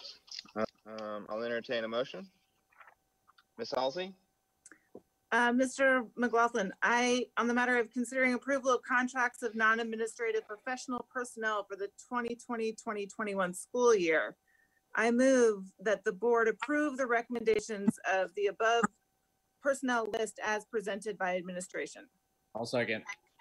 Motion by Halsey, second by Arredondo, to approve the list provided in our board book on item 10A. All in favor? Aye. Aye. Any opposed? I think I heard 7 ayes. We'll go with that. 7-0. Ms. Halsey? Mr. President, I move that the board approve for the hire of Assistant Superintendent Business and Support, Mr. James Barton. I second. Motion Halsey, second Hanson. Hold on, let me write that down real quick. Okay, all in favor? Aye. Any opposed? I thought I heard 7 people. That carries 7-0. Next up, Ms. Halsey. Mr. President, I move that the board accept the recommendation of Superintendent Cardona to hire as the next Crockett AP Annalisa Holmes. Second. Okay, motion by Halsey, second by Arredondo for Ms. Holmes as Crockett AP. All in favor? Aye. Oh, we're on a tear. Any opposed? None. 7-0. That carries. Ms. Halsey. Mr. President, I move that the board accept the recommendation of Superintendent Cardona to hire as the San Marcos High School AP #1 Cameron McPherson. Second. Motion by Halsey, second by Arredondo to hire as the high school AP Cameron McPherson. All in favor? Aye. Any opposed? None opposed. I'm going to abstain because I have nothing against Mr. McPherson and consider him qualified, but I am not convinced this is a position we need to fill at this time. Ms. Halsey. Mr. President, I move that the board accept the recommendation of Superintendent Cardona and hires the San Marcos High School AP #2 Lacey Matajowski. Second. Matajowski with a motion by Halsey, second by Arredondo. All in favor? Aye. Any opposed? None. I again will abstain for the same reasons as to the position's necessity at a time like this. Ms. Halsey. Mr. President, I move that the board accept the recommendation of Superintendent Cardona and hire as the Mendez Elementary School Principal, Christina Woody. Second. Motion by Halsey, second by Arredondo to hire Christina Woodley as the Mendez Principal. All in favor? Aye. Aye. Any opposed? Carries 7-0. That leaves 1. Ms. Halsey. Mr. President, I move that the board accept the recommendation of Superintendent Cardona and hire as the next athletic director, head football coach for San Marcos, Mr. John Walsh. Second. Motion by Halsey, second by Arredondo. All in favor? Aye. Any opposed? That carries 7-0. Congratulations to everyone. Yeah, all of y'all, congratulations. One second, real quick. I'm going to introduce you to Miss Christina Woody so she can say something. Hi, good evening. Thank you so much for the opportunity to just get to introduce myself. I'm very proud of the principal of Mendez Elementary. I've been able to spend time here in SMCISD this past year, working with our parent liaisons and they've really taught me the value of listening and just valuing and investing in our community. And prior to that, I've served as a campus administrator, I've been an instructional coach, and an elementary teacher at heart too. So I'm so excited to continue making Mendez the best place it can possibly be for the kids. They're exceptional and they deserve it. So thank you. Congratulations. Thank you. And then with great pleasure, I'd like to introduce you to Coach John Walsh. Hello, thank you, Mr. Cardona. I'll start off by just thanking you for extending the offer and thank the Board of Trustees for voting me in. I'm really excited.